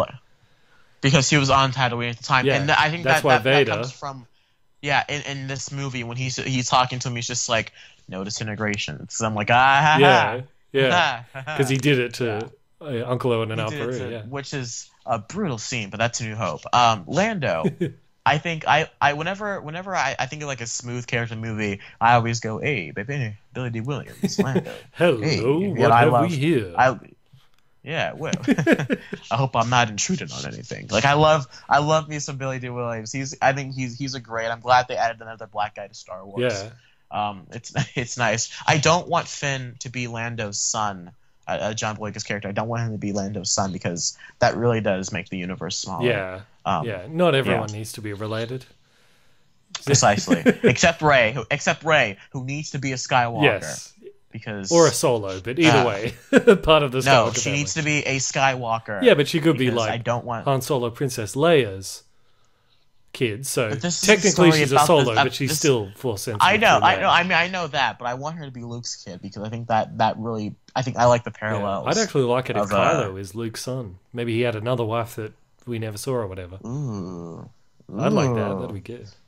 I'd like it if Kylo was Jar Jar Binks. That's still a rumor going around that Kylo Ren is Jar Jar Binks. Like he pops off the helmet and he's just like, Misa gonna revenge you, Annie, and he's talking in a Darth Vader helmet. You know, that's still a thing going around. If that happens, I'm walking out. I promise. I will actually walk out unless it's like a dream sequence. I'm gonna give myself 5 minutes to rest after that. I'm gonna go step out and just be like, Santi, I need my money back. Theaters, I need my money back. IMAX, I want my money back. That's like, even if it's like the last 5 minutes. And to think that George Lucas thought he was the funniest character, because there's that infamous clip. Jar Jar's the key to all this because he's the funniest character we've ever had. No, Han Solo is the funniest character you've ever had. There's a bit in this. It's just Mater Leak. How are you? That's still one of the best lines of that movie, New Hope, when he's talking to the, he's like, everything's fine, good down here. How are you? I like the bit in this with Empire Strikes Back where Yeah. C-3PO's like, I don't know where your ship learned to communicate. It has the most mysterious dialect. And he's like, you have to replace the negative power conflict. And he's like, well, of course I'll have to replace it. I know that. Then he turns around to like Han Solo when C-3PO's out of earshot, and he's like, I think we need to replace the negative power coupling. That's Han Solo right there. Yeah, that's comedy, George. Yes, you learn from your old film teacher. Yes. Learn from Irving Kershner. There you go. Come on. I'm trying to think of another great. Oh, the ending. Just the ending, like I think that might be another one of my all-time favorite. Like I think the Star Wars endings to movies always do, for the most part, like to end strong. Episodes 1 and 2 excluded. Yeah. But that ending, where we don't know what happens. Han's gone. Lando's there wearing Han's clothes, and Chewie's there. Luke's got the new hand. He found out Vader's his dad. He has this new robotic hand. And now they're just staying off and looking off and wondering what's going to happen next. And it's the Han and Leia love theme playing, and it gets me all teary and mushy-eyed every time, and it's lovely. And then it just ends, and you're just like, no, wait. I wonder if I can go see the next one. I wonder if that ending might have actually been the first time we ever got like a cliffhanger in a movie before, because TV shows did that all the time. But my first thought was the Batman serials back in the early days. Like, well, Batman get out of this one, and then you go back the next week, like Batman will be hanging from a building or whatever. Yeah. When Back to the Future was after this movie, right? Because that movie had a cliffhanger. Oh, I don't know. Back to the Future was what, 85, something like that, 84, whatever, mid 80s. So, yeah. Empire Strikes Back was 1980. My mistake. Okay. Well, regardless, the point is that ending, that cliffhanger kind of ending. Since then, every other movie has tried to end on a cliffhanger like that. Some have come close, some not so close, like Scorch Trials. Yeah. But it does, that ending does... Have you seen Catching Fire? The Hunger Games Catching Fire? No, because the movie's not out yet. No, Catching Fire, the second one. Oh, wait, that's right. Yeah, the second one, yeah. Yeah, have you seen that one? I think we've talked about that in the past, about how that I think is the best young adult movie we've gotten. I think that one does a fairly good job of replicating that Empire Strikes Back formula. Where you don't know anything that's happening, you don't know what's going on. It's the middle chapter. Things just got a lot darker. That's true, actually. And then and the next thing you know, it's like your home's destroyed. Credits. Like I think that's a good use of that Empire Strikes Back formula. Yeah, you're right. I'd say that'd probably be a good one too. Yeah, but I wonder though. But you're right. I wonder though, because I think we spoke about this last week, but that ending, because it does end with Lando saying over the radio to Luke and Leia, "We're going to go find Han." But remember that we talked about what the main reason they brought in the character of Lando Calrissian was because they weren't sure if they could re-sign Harrison for the last one. So if they couldn't, Lando would just carry on in that role. So how are they going to sort out that ending of "We'll go and find Han" if you can't get Harrison? I think they were going to say they were going to find him in Jabba's palace, unfreeze him, and then have him just be a skeleton or something. Wow, that's such a buzzkill. How they. Well, you know how they said that. How he may not survive the process. Like, they were going to use it on Luke. They're like, we'll just do it on Skywalker for now or not Skywalker, on Solo for now, because they wanted to test it out. So, maybe it's unfreeze and have him be a skeleton or a dead body. But then you'd get all the nerds like me saying they did say he was in perfect hibernation, and C-3PO did say he'll be quite well protected. So I don't know how they would have got out of that one. That would have been tough. I don't know. Point is, Harrison Ford came back because he's like, fine, I'll do it, but I want more money. You got to kill me off, So, but they didn't do that because they went in for Force Awakens. I'm sorry, Harrison Ford, but I don't get, sometimes you get actors with that attitude, and I'm like, listen, idiot, you were nobody until this movie came along and made you a star. That's true. You should not have a question in your head as to whether or not you'll do the next movie. Yes, you should. Even if it sucks, they made you a name. Do the movie. Shut up. However, I will give him that. I can understand why he wouldn't want to come back for these movies because of George Lucas is not an actor's director, and Harrison Ford is very much, he was very a scruffy looking nerf. He was not afraid to really, tell George Lucas that his ideas were terrible. Exactly. So he may not have had the best. Like, no one really had the best experience filming New Hope, you know. And luckily, I you know, everyone pretty much except Mark Hamill had a good time filming Empire because they had Mark Hamill in this old set on Dagobah and just dirty water they never changed, and this puppet that he couldn't understand because the puppeteer was underneath this thing. And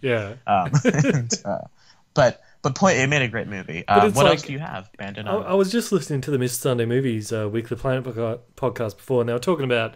I was re-listening to the old the Back to the Future one a couple of episodes ago. They did, but they were talking in that like a similar thing with, you know, the guy who plays George McFly in the first thing. They couldn't get Crispin Glover. Yeah, that's it. Yeah. Like he created all this fuss about they couldn't get him for the second one because he didn't like them using his likeness, so he sued them and all that. And I'm thinking, like, same thing as like with Harrison Ford. Don't do that, because I'm like, dude, you are a nobody before Back to the Future. Let them use your likeness in the second one. Exactly. Don't sue them, like, because that's the best thing that you have ever done. Nobody cares about anything else you've done except for that. He was good. He was in a couple. I think he was in a couple of Bond movies. Yeah. I think he's had a few small parts. Yeah, but he's never really. It might have even been his dad. I might be thinking of Crispin Glover. I might be thinking of Crispin Glover's dad. I could be wrong about that. But what else do you have for? And Hicks, Empire? Hicks from Aliens. He sued Aliens 3 for having his face using his likeness. Don't do that, Hicks. Oh boy. Aliens is a great movie. Oh boy. So That's true. Aliens is a great even though movie. Aliens I have 3 seen wasn't Aliens. No, I think Alien 3 gets a bad rap. I think it's not terrible. Yeah. I think it's fine. Well, I think now that so much news has come out and we understood the level of studio interference that director had to put up with. It's amazing that it was not worse than it is. That was the fan stick of the 90s. It was. Like, it really was. That was the, like, Fox apparently has still not learned their lesson and apparently hates the franchise they used to own too. So, you know. Yep. Yeah. Sounds about right.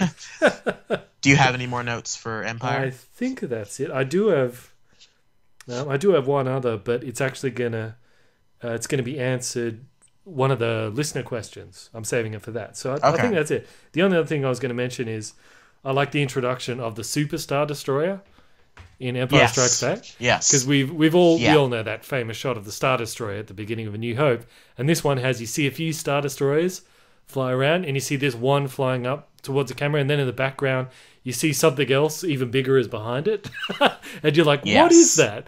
And then so you get an idea of the size of massive thing. Yeah.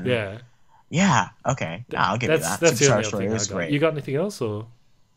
Well, just I think that this is, you know, whenever someone says that they're like, you know, I'm not a big Star Wars fan, but I'd like to get into it. Like, and people always ask, where do you start with Star Wars?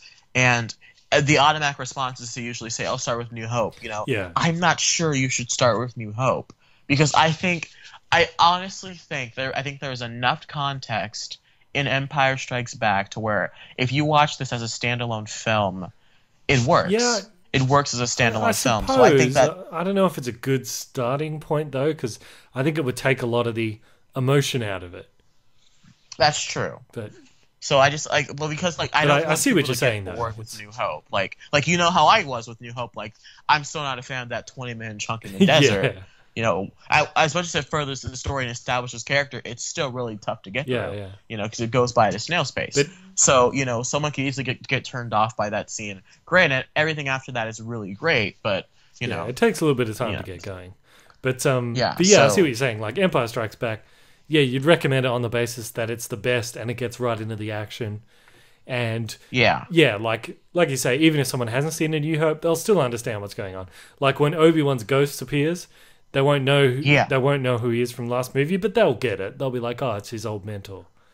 know? Well, would you say Dark Knight has a cliffhanger ending? I'd say it does. Dark Knight. I'd say so. You know, it's kind of like what's going to happen next. Yeah, sort of. You know, like Two-Face dies, and Batman's like, I guess I have to take the blame for it and everything, and.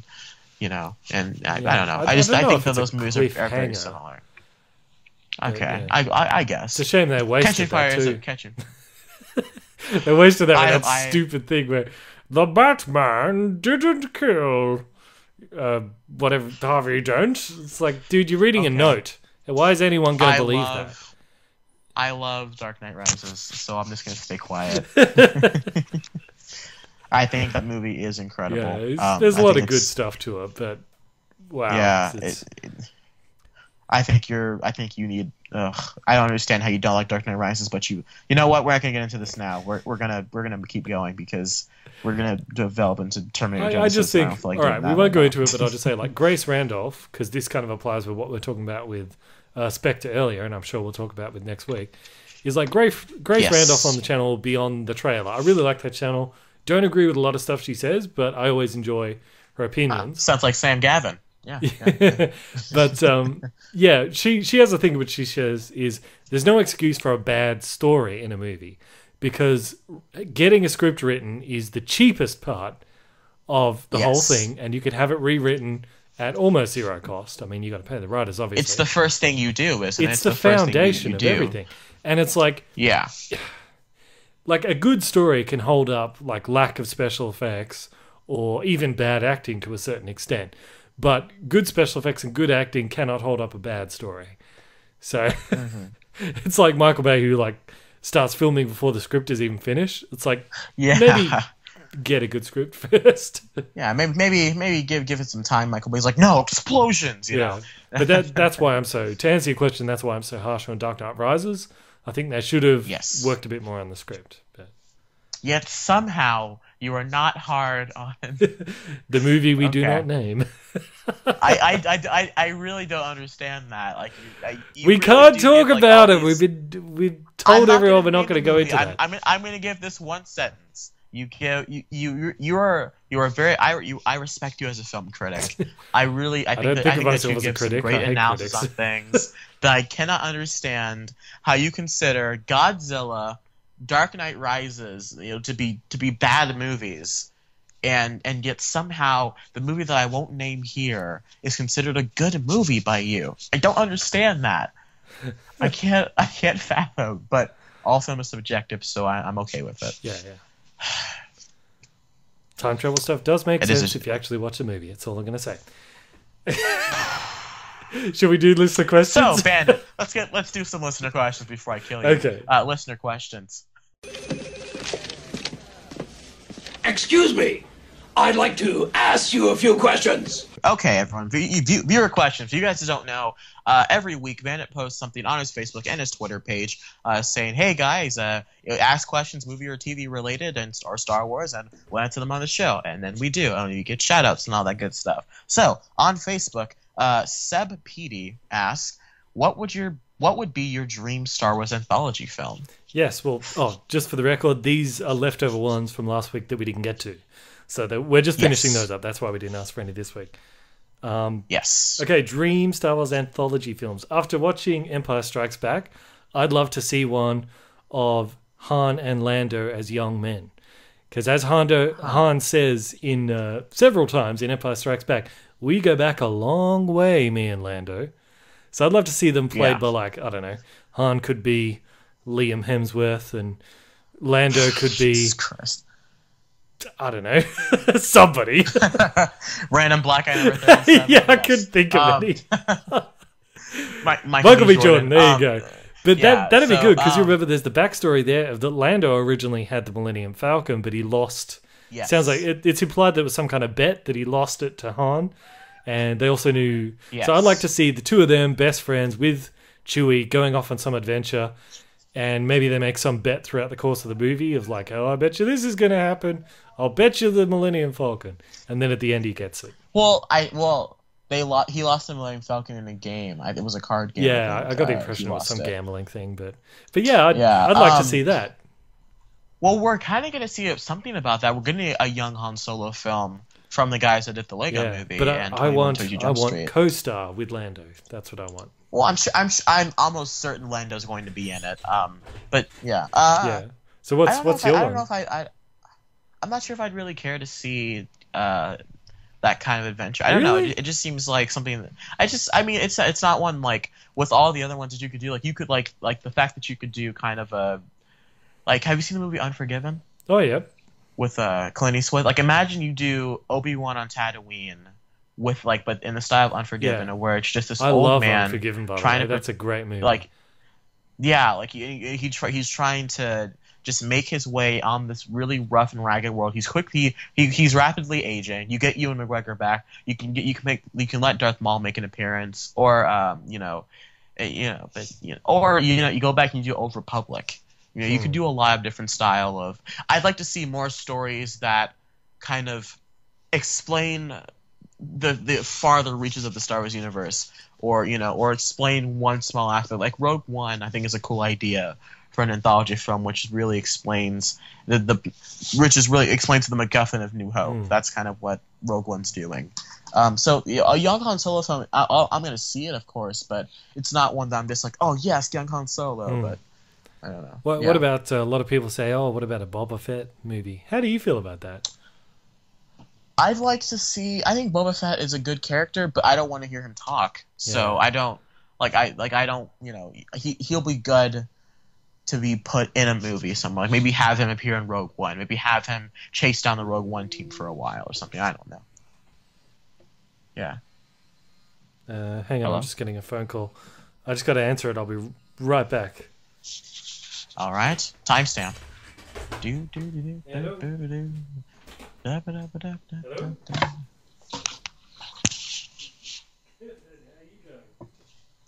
Yeah, Right. anyway. Okay, so next question. Okay, also on Facebook, Spike Litherland asks, a movie you like but was critically panned. Well, apart from the obvious one I can't mention, I really like Jumper. Yeah.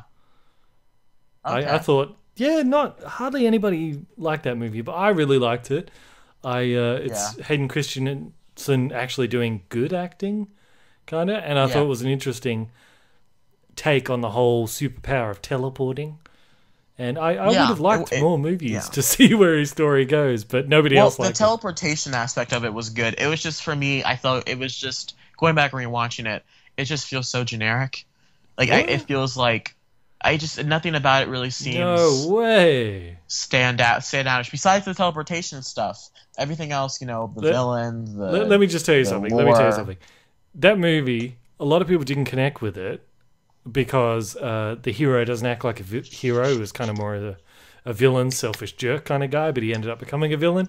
So that idea of a hero that's not your traditional hero was ahead of its time, because a little bit, probably about a year later, Hancock came out, which is kind of the whole premise. And then Megamind came out, and then I think something else came out. So it was actually ahead of its time in terms of that. So I don't think it was generic. You think so? I think it was... it was ahead of its time rather than being generic, but it came too early. Let me do some math here. Let's see.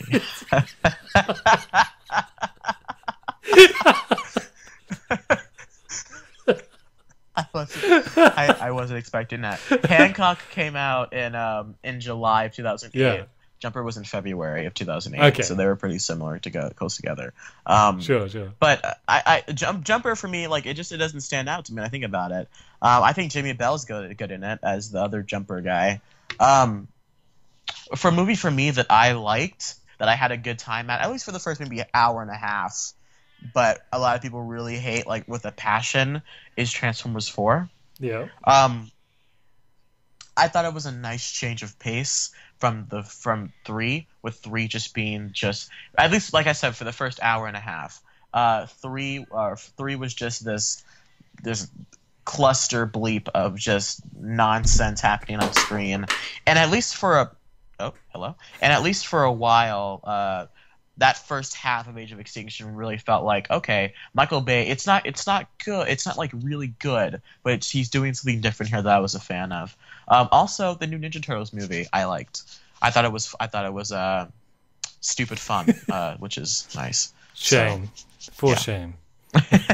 Full shame. Listen, I can get to a movie that you liked. All right, we can do a 2-hour rant if you want to. All right. Okay, I have one more here on Twitter from J Pablo Hinojosa. asks, or he says, cinemas help fight pirating. If they release the movie digitally, pirating them would be easier and dent a movie's profits. He wants to know our thoughts on that. Is that a listener question? It sounds like something to do with my Netflix thingy. Well, it was a response to your post on Twitter. So I do thought you want to talk about this? Because I think we were going to have an argument about it, but then we forgot. Well, I just think he raises a good point of if they are released digitally, then it makes them easier to pirate. Yeah, I don't think. Should I explain what it is for anyone who hasn't seen it? I'll explain it really quickly in like 10 seconds. Your Netflix video? Yeah. Okay. I just did Netflix. I did a video about Netflix saying to help curb movie piracy and for more convenience, why don't they ever do a movie where it's released in cinemas and on a website like Netflix or maybe the studio's own website at the same time? And I said that's pretty much, at least I believe that's going to eventually be the future of cinema. And that's what he's saying. He's like, oh, but if you release it online at the same time as it's in movies, then it won't cut down on movie piracy. It'll actually increase movie piracy. I don't believe it will, because I do. well, has movie piracy killed the TV show? What do you mean? Well, TV, same thing. Game of Thrones comes out. It's released on everyone's TV. They can just pirate it, put it on Pirate Bay or whatever. Has that stopped that show from being successful? No, Nope. But I don't think as many people watch Game of Thrones as many people go to the movies. I don't think it matters. No, it's very different. Like, it's an interesting topic, movie piracy. We could probably do a whole podcast on that, really. But we really could. I could do some research and really just do a debate. But the what's interesting though is like when they've done studies on like the kind of people that do movie piracies, and they find that people who do movie piracies, it's usually more of a convenience thing than a money thing, because people who do pirate, they also spend about 30% more money just on going to the movies and buying DVDs and all that, because we're just bigger consumers of media. And I say we, not that I'm one of these people. I'm just speaking, assuming that role for the sake of conversation. But yes, we're just bigger consumers of media. I'll admit it. I pirate Game of Thrones just because I have no other way of watching exactly. it. I can't go on HBO. Same, so like this, which is a deficit of me, because whenever they talk in a foreign language, if they ever have subtitles, I'm completely confused. Yeah, but so it's more of a convenience thing. So like for me, I always at least I would hypothetically. I would always try to go on Netflix and check out for a lot of the homework assignments and stuff like that. If it's there, I'll watch it on Netflix. But if it's not there, what am I going to do? I'm not going to spend $30 for a DVD. So that's why I'm like, just have your movies online. If Warner Brothers create a Netflix thing, if you don't want to charge people subscription, put commercials. Who cares? That's exactly the same thing as what happened with music. We talked about this before. With Steve Jobs. Well, then at that point, do you put commercials on only specific movies on Netflix, or do you put all Netflix movies having commercials? Do you have a special thing like Star Wars: The Force Awakens is on Netflix same day as release, but you have to sit through commercials. I don't know what if they were to do this hypothetical thing. I don't know what kind of pay model they would do. Whether they go with a Netflix-style thing, whether they put commercials in, I don't know. But what I do know... These are the ones we need answers. But what I do know is that the people who would watch movies through that medium, that is money that you otherwise would not be getting, because people will just go to Pirate Bay. It's still money you otherwise wouldn't be getting. So I don't see how it could possibly increase piracy, because I think this renders I think this renders this renders a lot of movies kind of inert, because I think in many ways you are retroactively taking away people's experience of a movie, just because I know so many people, you partially included, that won't. If they have the option to go see movie in the big theater or watch it at home, they're like, yeah, I'll watch it at home. It's okay. It's whatever. Yeah. And so instead of people going, it's like people want them to shorten the wait time between when a movie's out of theaters and when a movie comes on DVD. And I don't think that they should, because then you have people like my parents who will just be like, I'll wait till it comes out on DVD in 6 weeks. That suddenly. And so now if if you have a movie like Star Wars: The Force Awakens, like not a big movie, but your casual movie fan, people who go 3-4 times a year, if they see that it's on it's on Netflix, or it's on like The Interview, like it's on Netflix, or like they'll say, okay, well, let's watch it at home, or we'll pay the extra $2 to watch it at home as opposed to paying the $10 to go see it on this massive theater, and I guarantee you they will have a better experience in the movies than they will at home. But if you give them that option to stay at home, then they're going to do that. Yeah. So that's my main concern with this whole Netflix thing. That's why, because you believe that movies are a magical place, and it creates a magical environment in which movies can be viewed.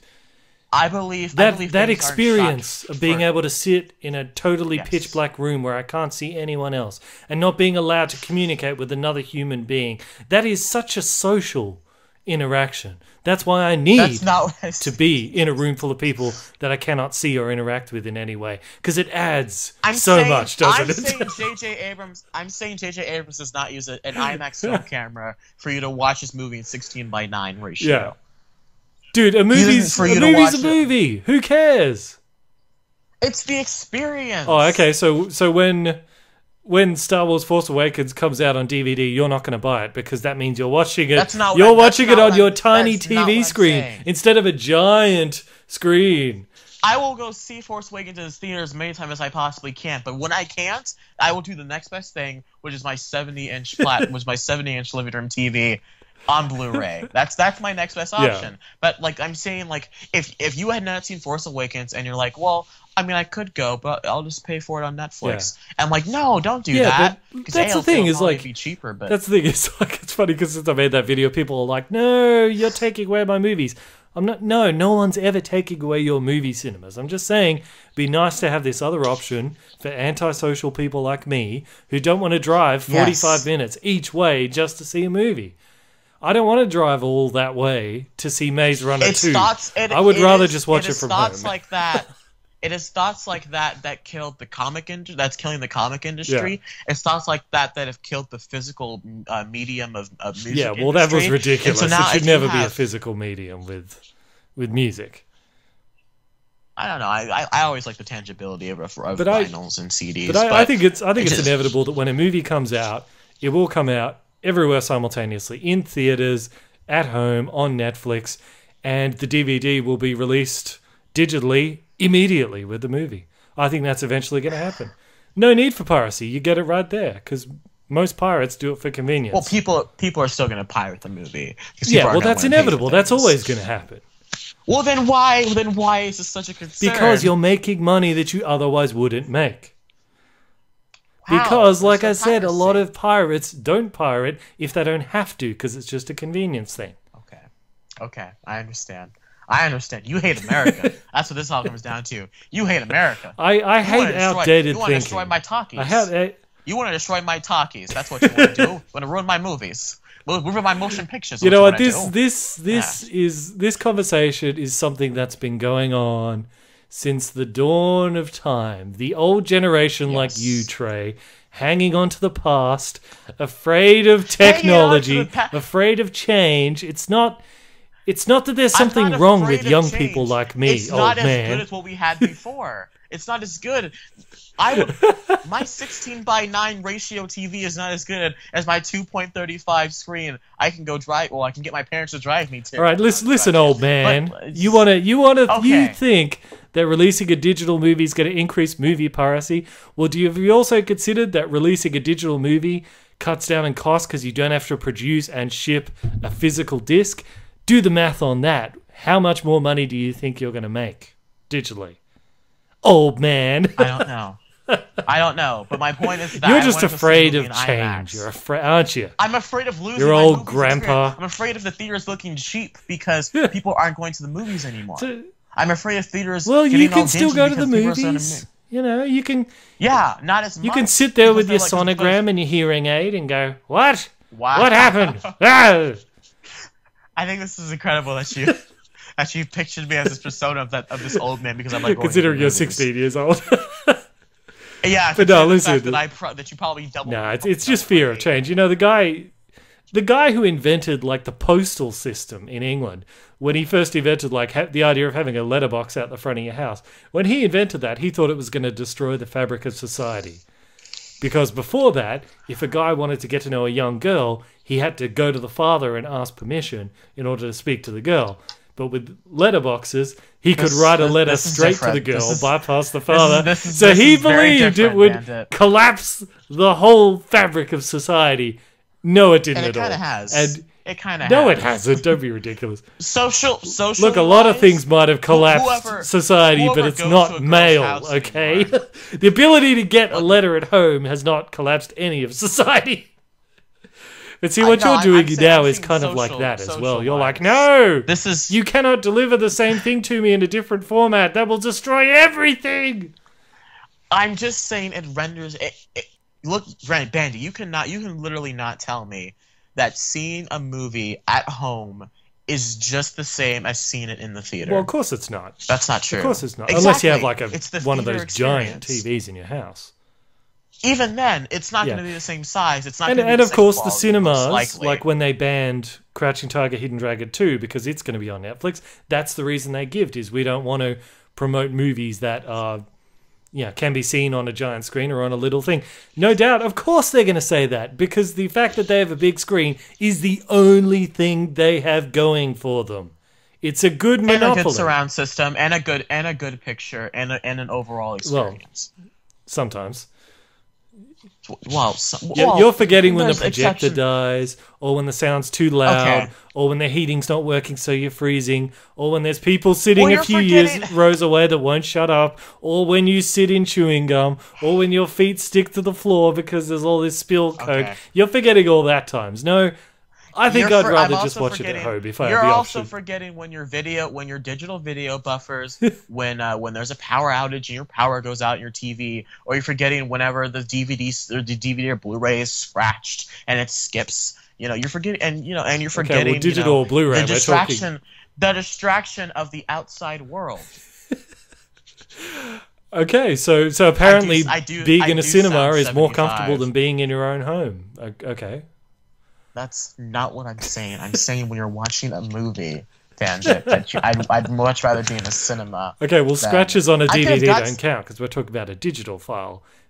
Okay, well then your video buffers or the quality sucks. What is your internet from 1992? Like, I don't think so. It's not how it works. I could have got Steve Jobs on my phone. But I went out and I went and saw it in the theater, and I had a great time. All right. It's just look, because the question was mostly about piracy and all this.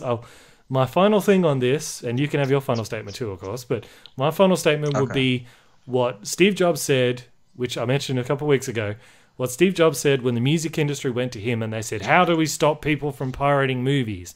And he said, you cannot stop people, not pirating movies, pirating songs. He said, you cannot stop people from pirating songs. The only way to combat it is to make a convenient and legal way for people to purchase music.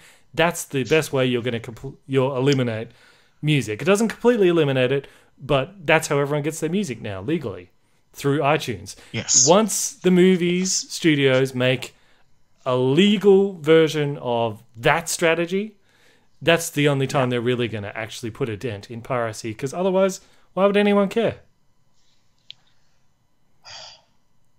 I rest my case. What about opening nights?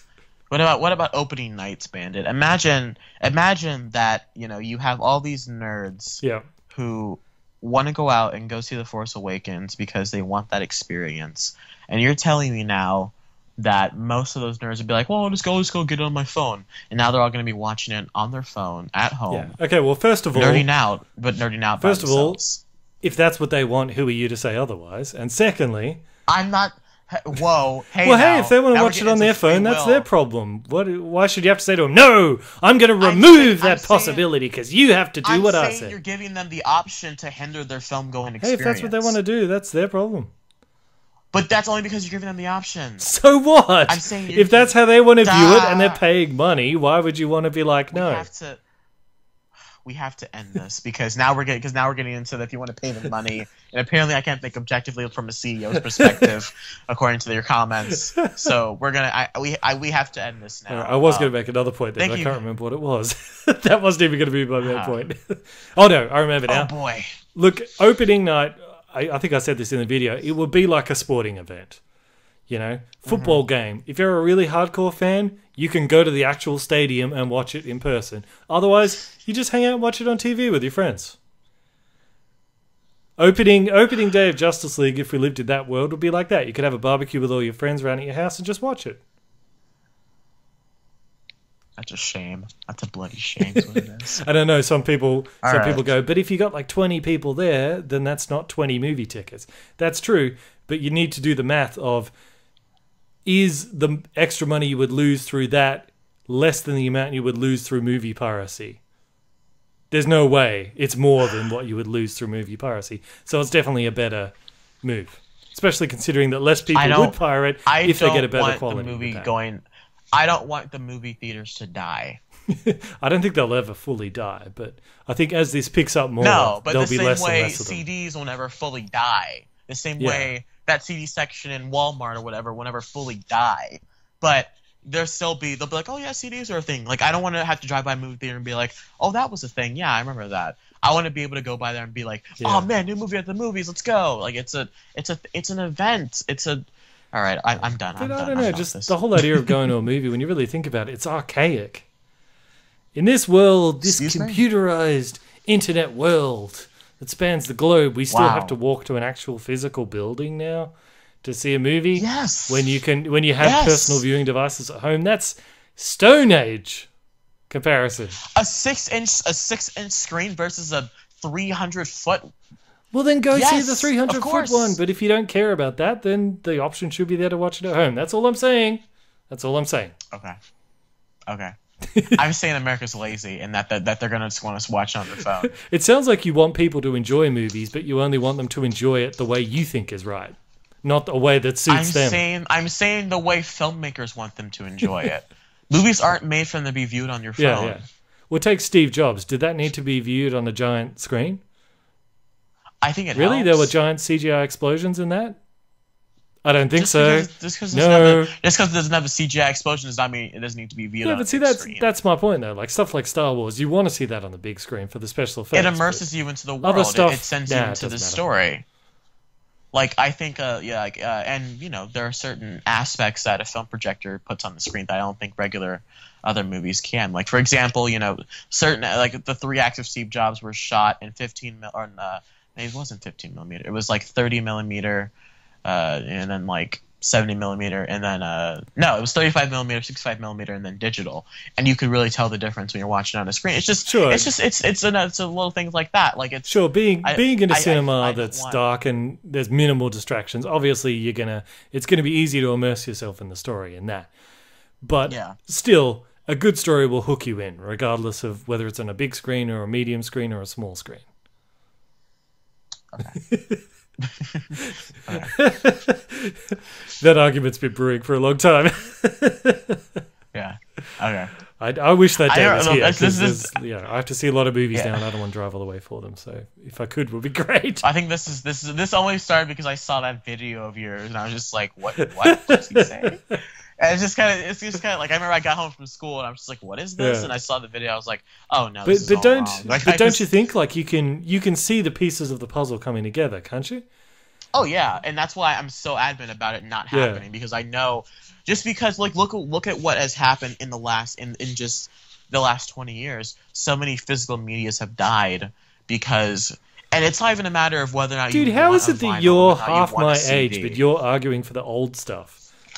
And I'm arguing for the new technology. Because I know how it feels to be in the cinema and have that experience. I love the movies. I told you my Mission Impossible story, didn't I? When I first saw Ghost Protocol and the IMAX ratio changed. Oh, that's right. Yeah. How the perspective. Yeah, I've said that story, and that kind of and seeing Dark Knight on the big screen in IMAX. Things like that have really shifted my perspective and my views on film, and people don't spend millions of dollars and shoot with these like the Red Epic camera for movies like The Walk or The Martian, and only to have like we'll put it on a 720p phone, right. or or your square rounded TV. I see what you're saying, like, but let me ask you this. Perfect example. We talked about Empire Strike Back today. The very first time you watched that, yes. Did you watch that in the movie or on your TV at home? It was on my phone. Are you serious? Yes. And did that diminish your enjoyment of Empire Strikes Back by watching it on a smaller screen? I remember watching it. The first time I remember watching it ever, it was probably on like an probably old TV. Like I said, I had an old TV that had okay, and on it. I'm guessing it did not diminish your enjoyment of the movie, right? No. So what's the problem? It doesn't matter. If I saw it in the theater. All right, fair enough. I knew that was gonna come back to haunt me because I'm like shoot, my also favorite movies was the first time I saw it. It was on my phone. But that's all right. I knew I was gonna come back to bite me. But when Crouching Tiger, Hidden Dragon 2 comes out, it'll be very interesting. We'll keep an eye on that because that movie is going to be released on Netflix at the same time as it's in cinemas. It won't be in American cinemas. So it'll be very interesting to see how that movie does in America. Because as I said in the video, if it does well in America, even though it wasn't in cinemas, then we're probably going to see more studios starting to try and do that, where you have multi-platforms release all at the same time. And cinemas are not going to like that. I don't think it's going to do well in America. Just because there's not, I don't really feel a huge clamoring for it. I think people are going to watch it, of course, because it's a Netflix movie. But I don't think it's going to be like, Crouching Tiger, Hidden Dragon's a huge hit. This might not be. It's not going to be like The Interview, where The Interview made upwards of like $50 million, something like that, on Netflix alone. I don't think it's going to do anything like that. Well, we'll have to wait and see. I mean, it'll be hard because we won't have anything else to compare it to, I suppose. But I'll tell you what, I'm excited to see how this is all going to play out, even though I'm pretty sure I know the outcome. I just don't want kids to have their experience in a movie be, I saw it on a phone. Like, because imagine if I saw Empire Strikes Back in a big screen at the theater. My mind would have been blown. Okay. We need to. But I think this is a good way. I think we should I'm reminded of I saw a documentary on something, but they were talking about in the old filmmaking where when they were edit shots, they'd physically pull out the film and they'd have to cut it with scissors and stick it to where it was.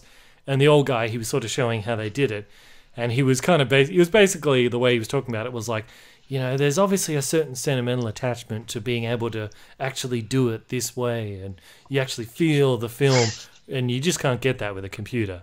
And I'm like, yeah, you're right, you can't get that with a computer, but computers are a lot easier to edit with, you old man. You're living in the past, old man. That's what I was thinking. I won't go against the digital versus film argument where filming things on film. I will agree that it looks better when you shoot a movie on film. If it's projected on 70mm, I think Hateful Eight looks incredible. Just cinematography. I wasn't talking about in terms of how a movie shot. I was just using that example. No, I mean editing wise. I'll agree with you with that though. I do agree that digital is easier and digital should be the main one that's used. That's not what I mean though. I mean I was just using that as an example of that kind of thinking, that there's a certain sentimental attachment to doing this the old way, but if the new way is better, just change to it. But my hell with nostalgia. That's what I'm saying. When terms with Netflix and streaming things, I don't think that is a better way than watching it in a cinema. That being said, Bandit, this has been a wonderful show. Another great episode of the Movie Mania podcast. Bandit, where can people find you? Actually, because we forgot to mention this last time, thank you to Milan Jeftik, the Russian comic book geek. I wrote that down. And while we're thanking Milan Jeftik, when I was editing last week, in one of the sections where after we put an intro where we're talking, we both mentioned we're like, we gotta remember to say thanks to it, and then we both forgot again.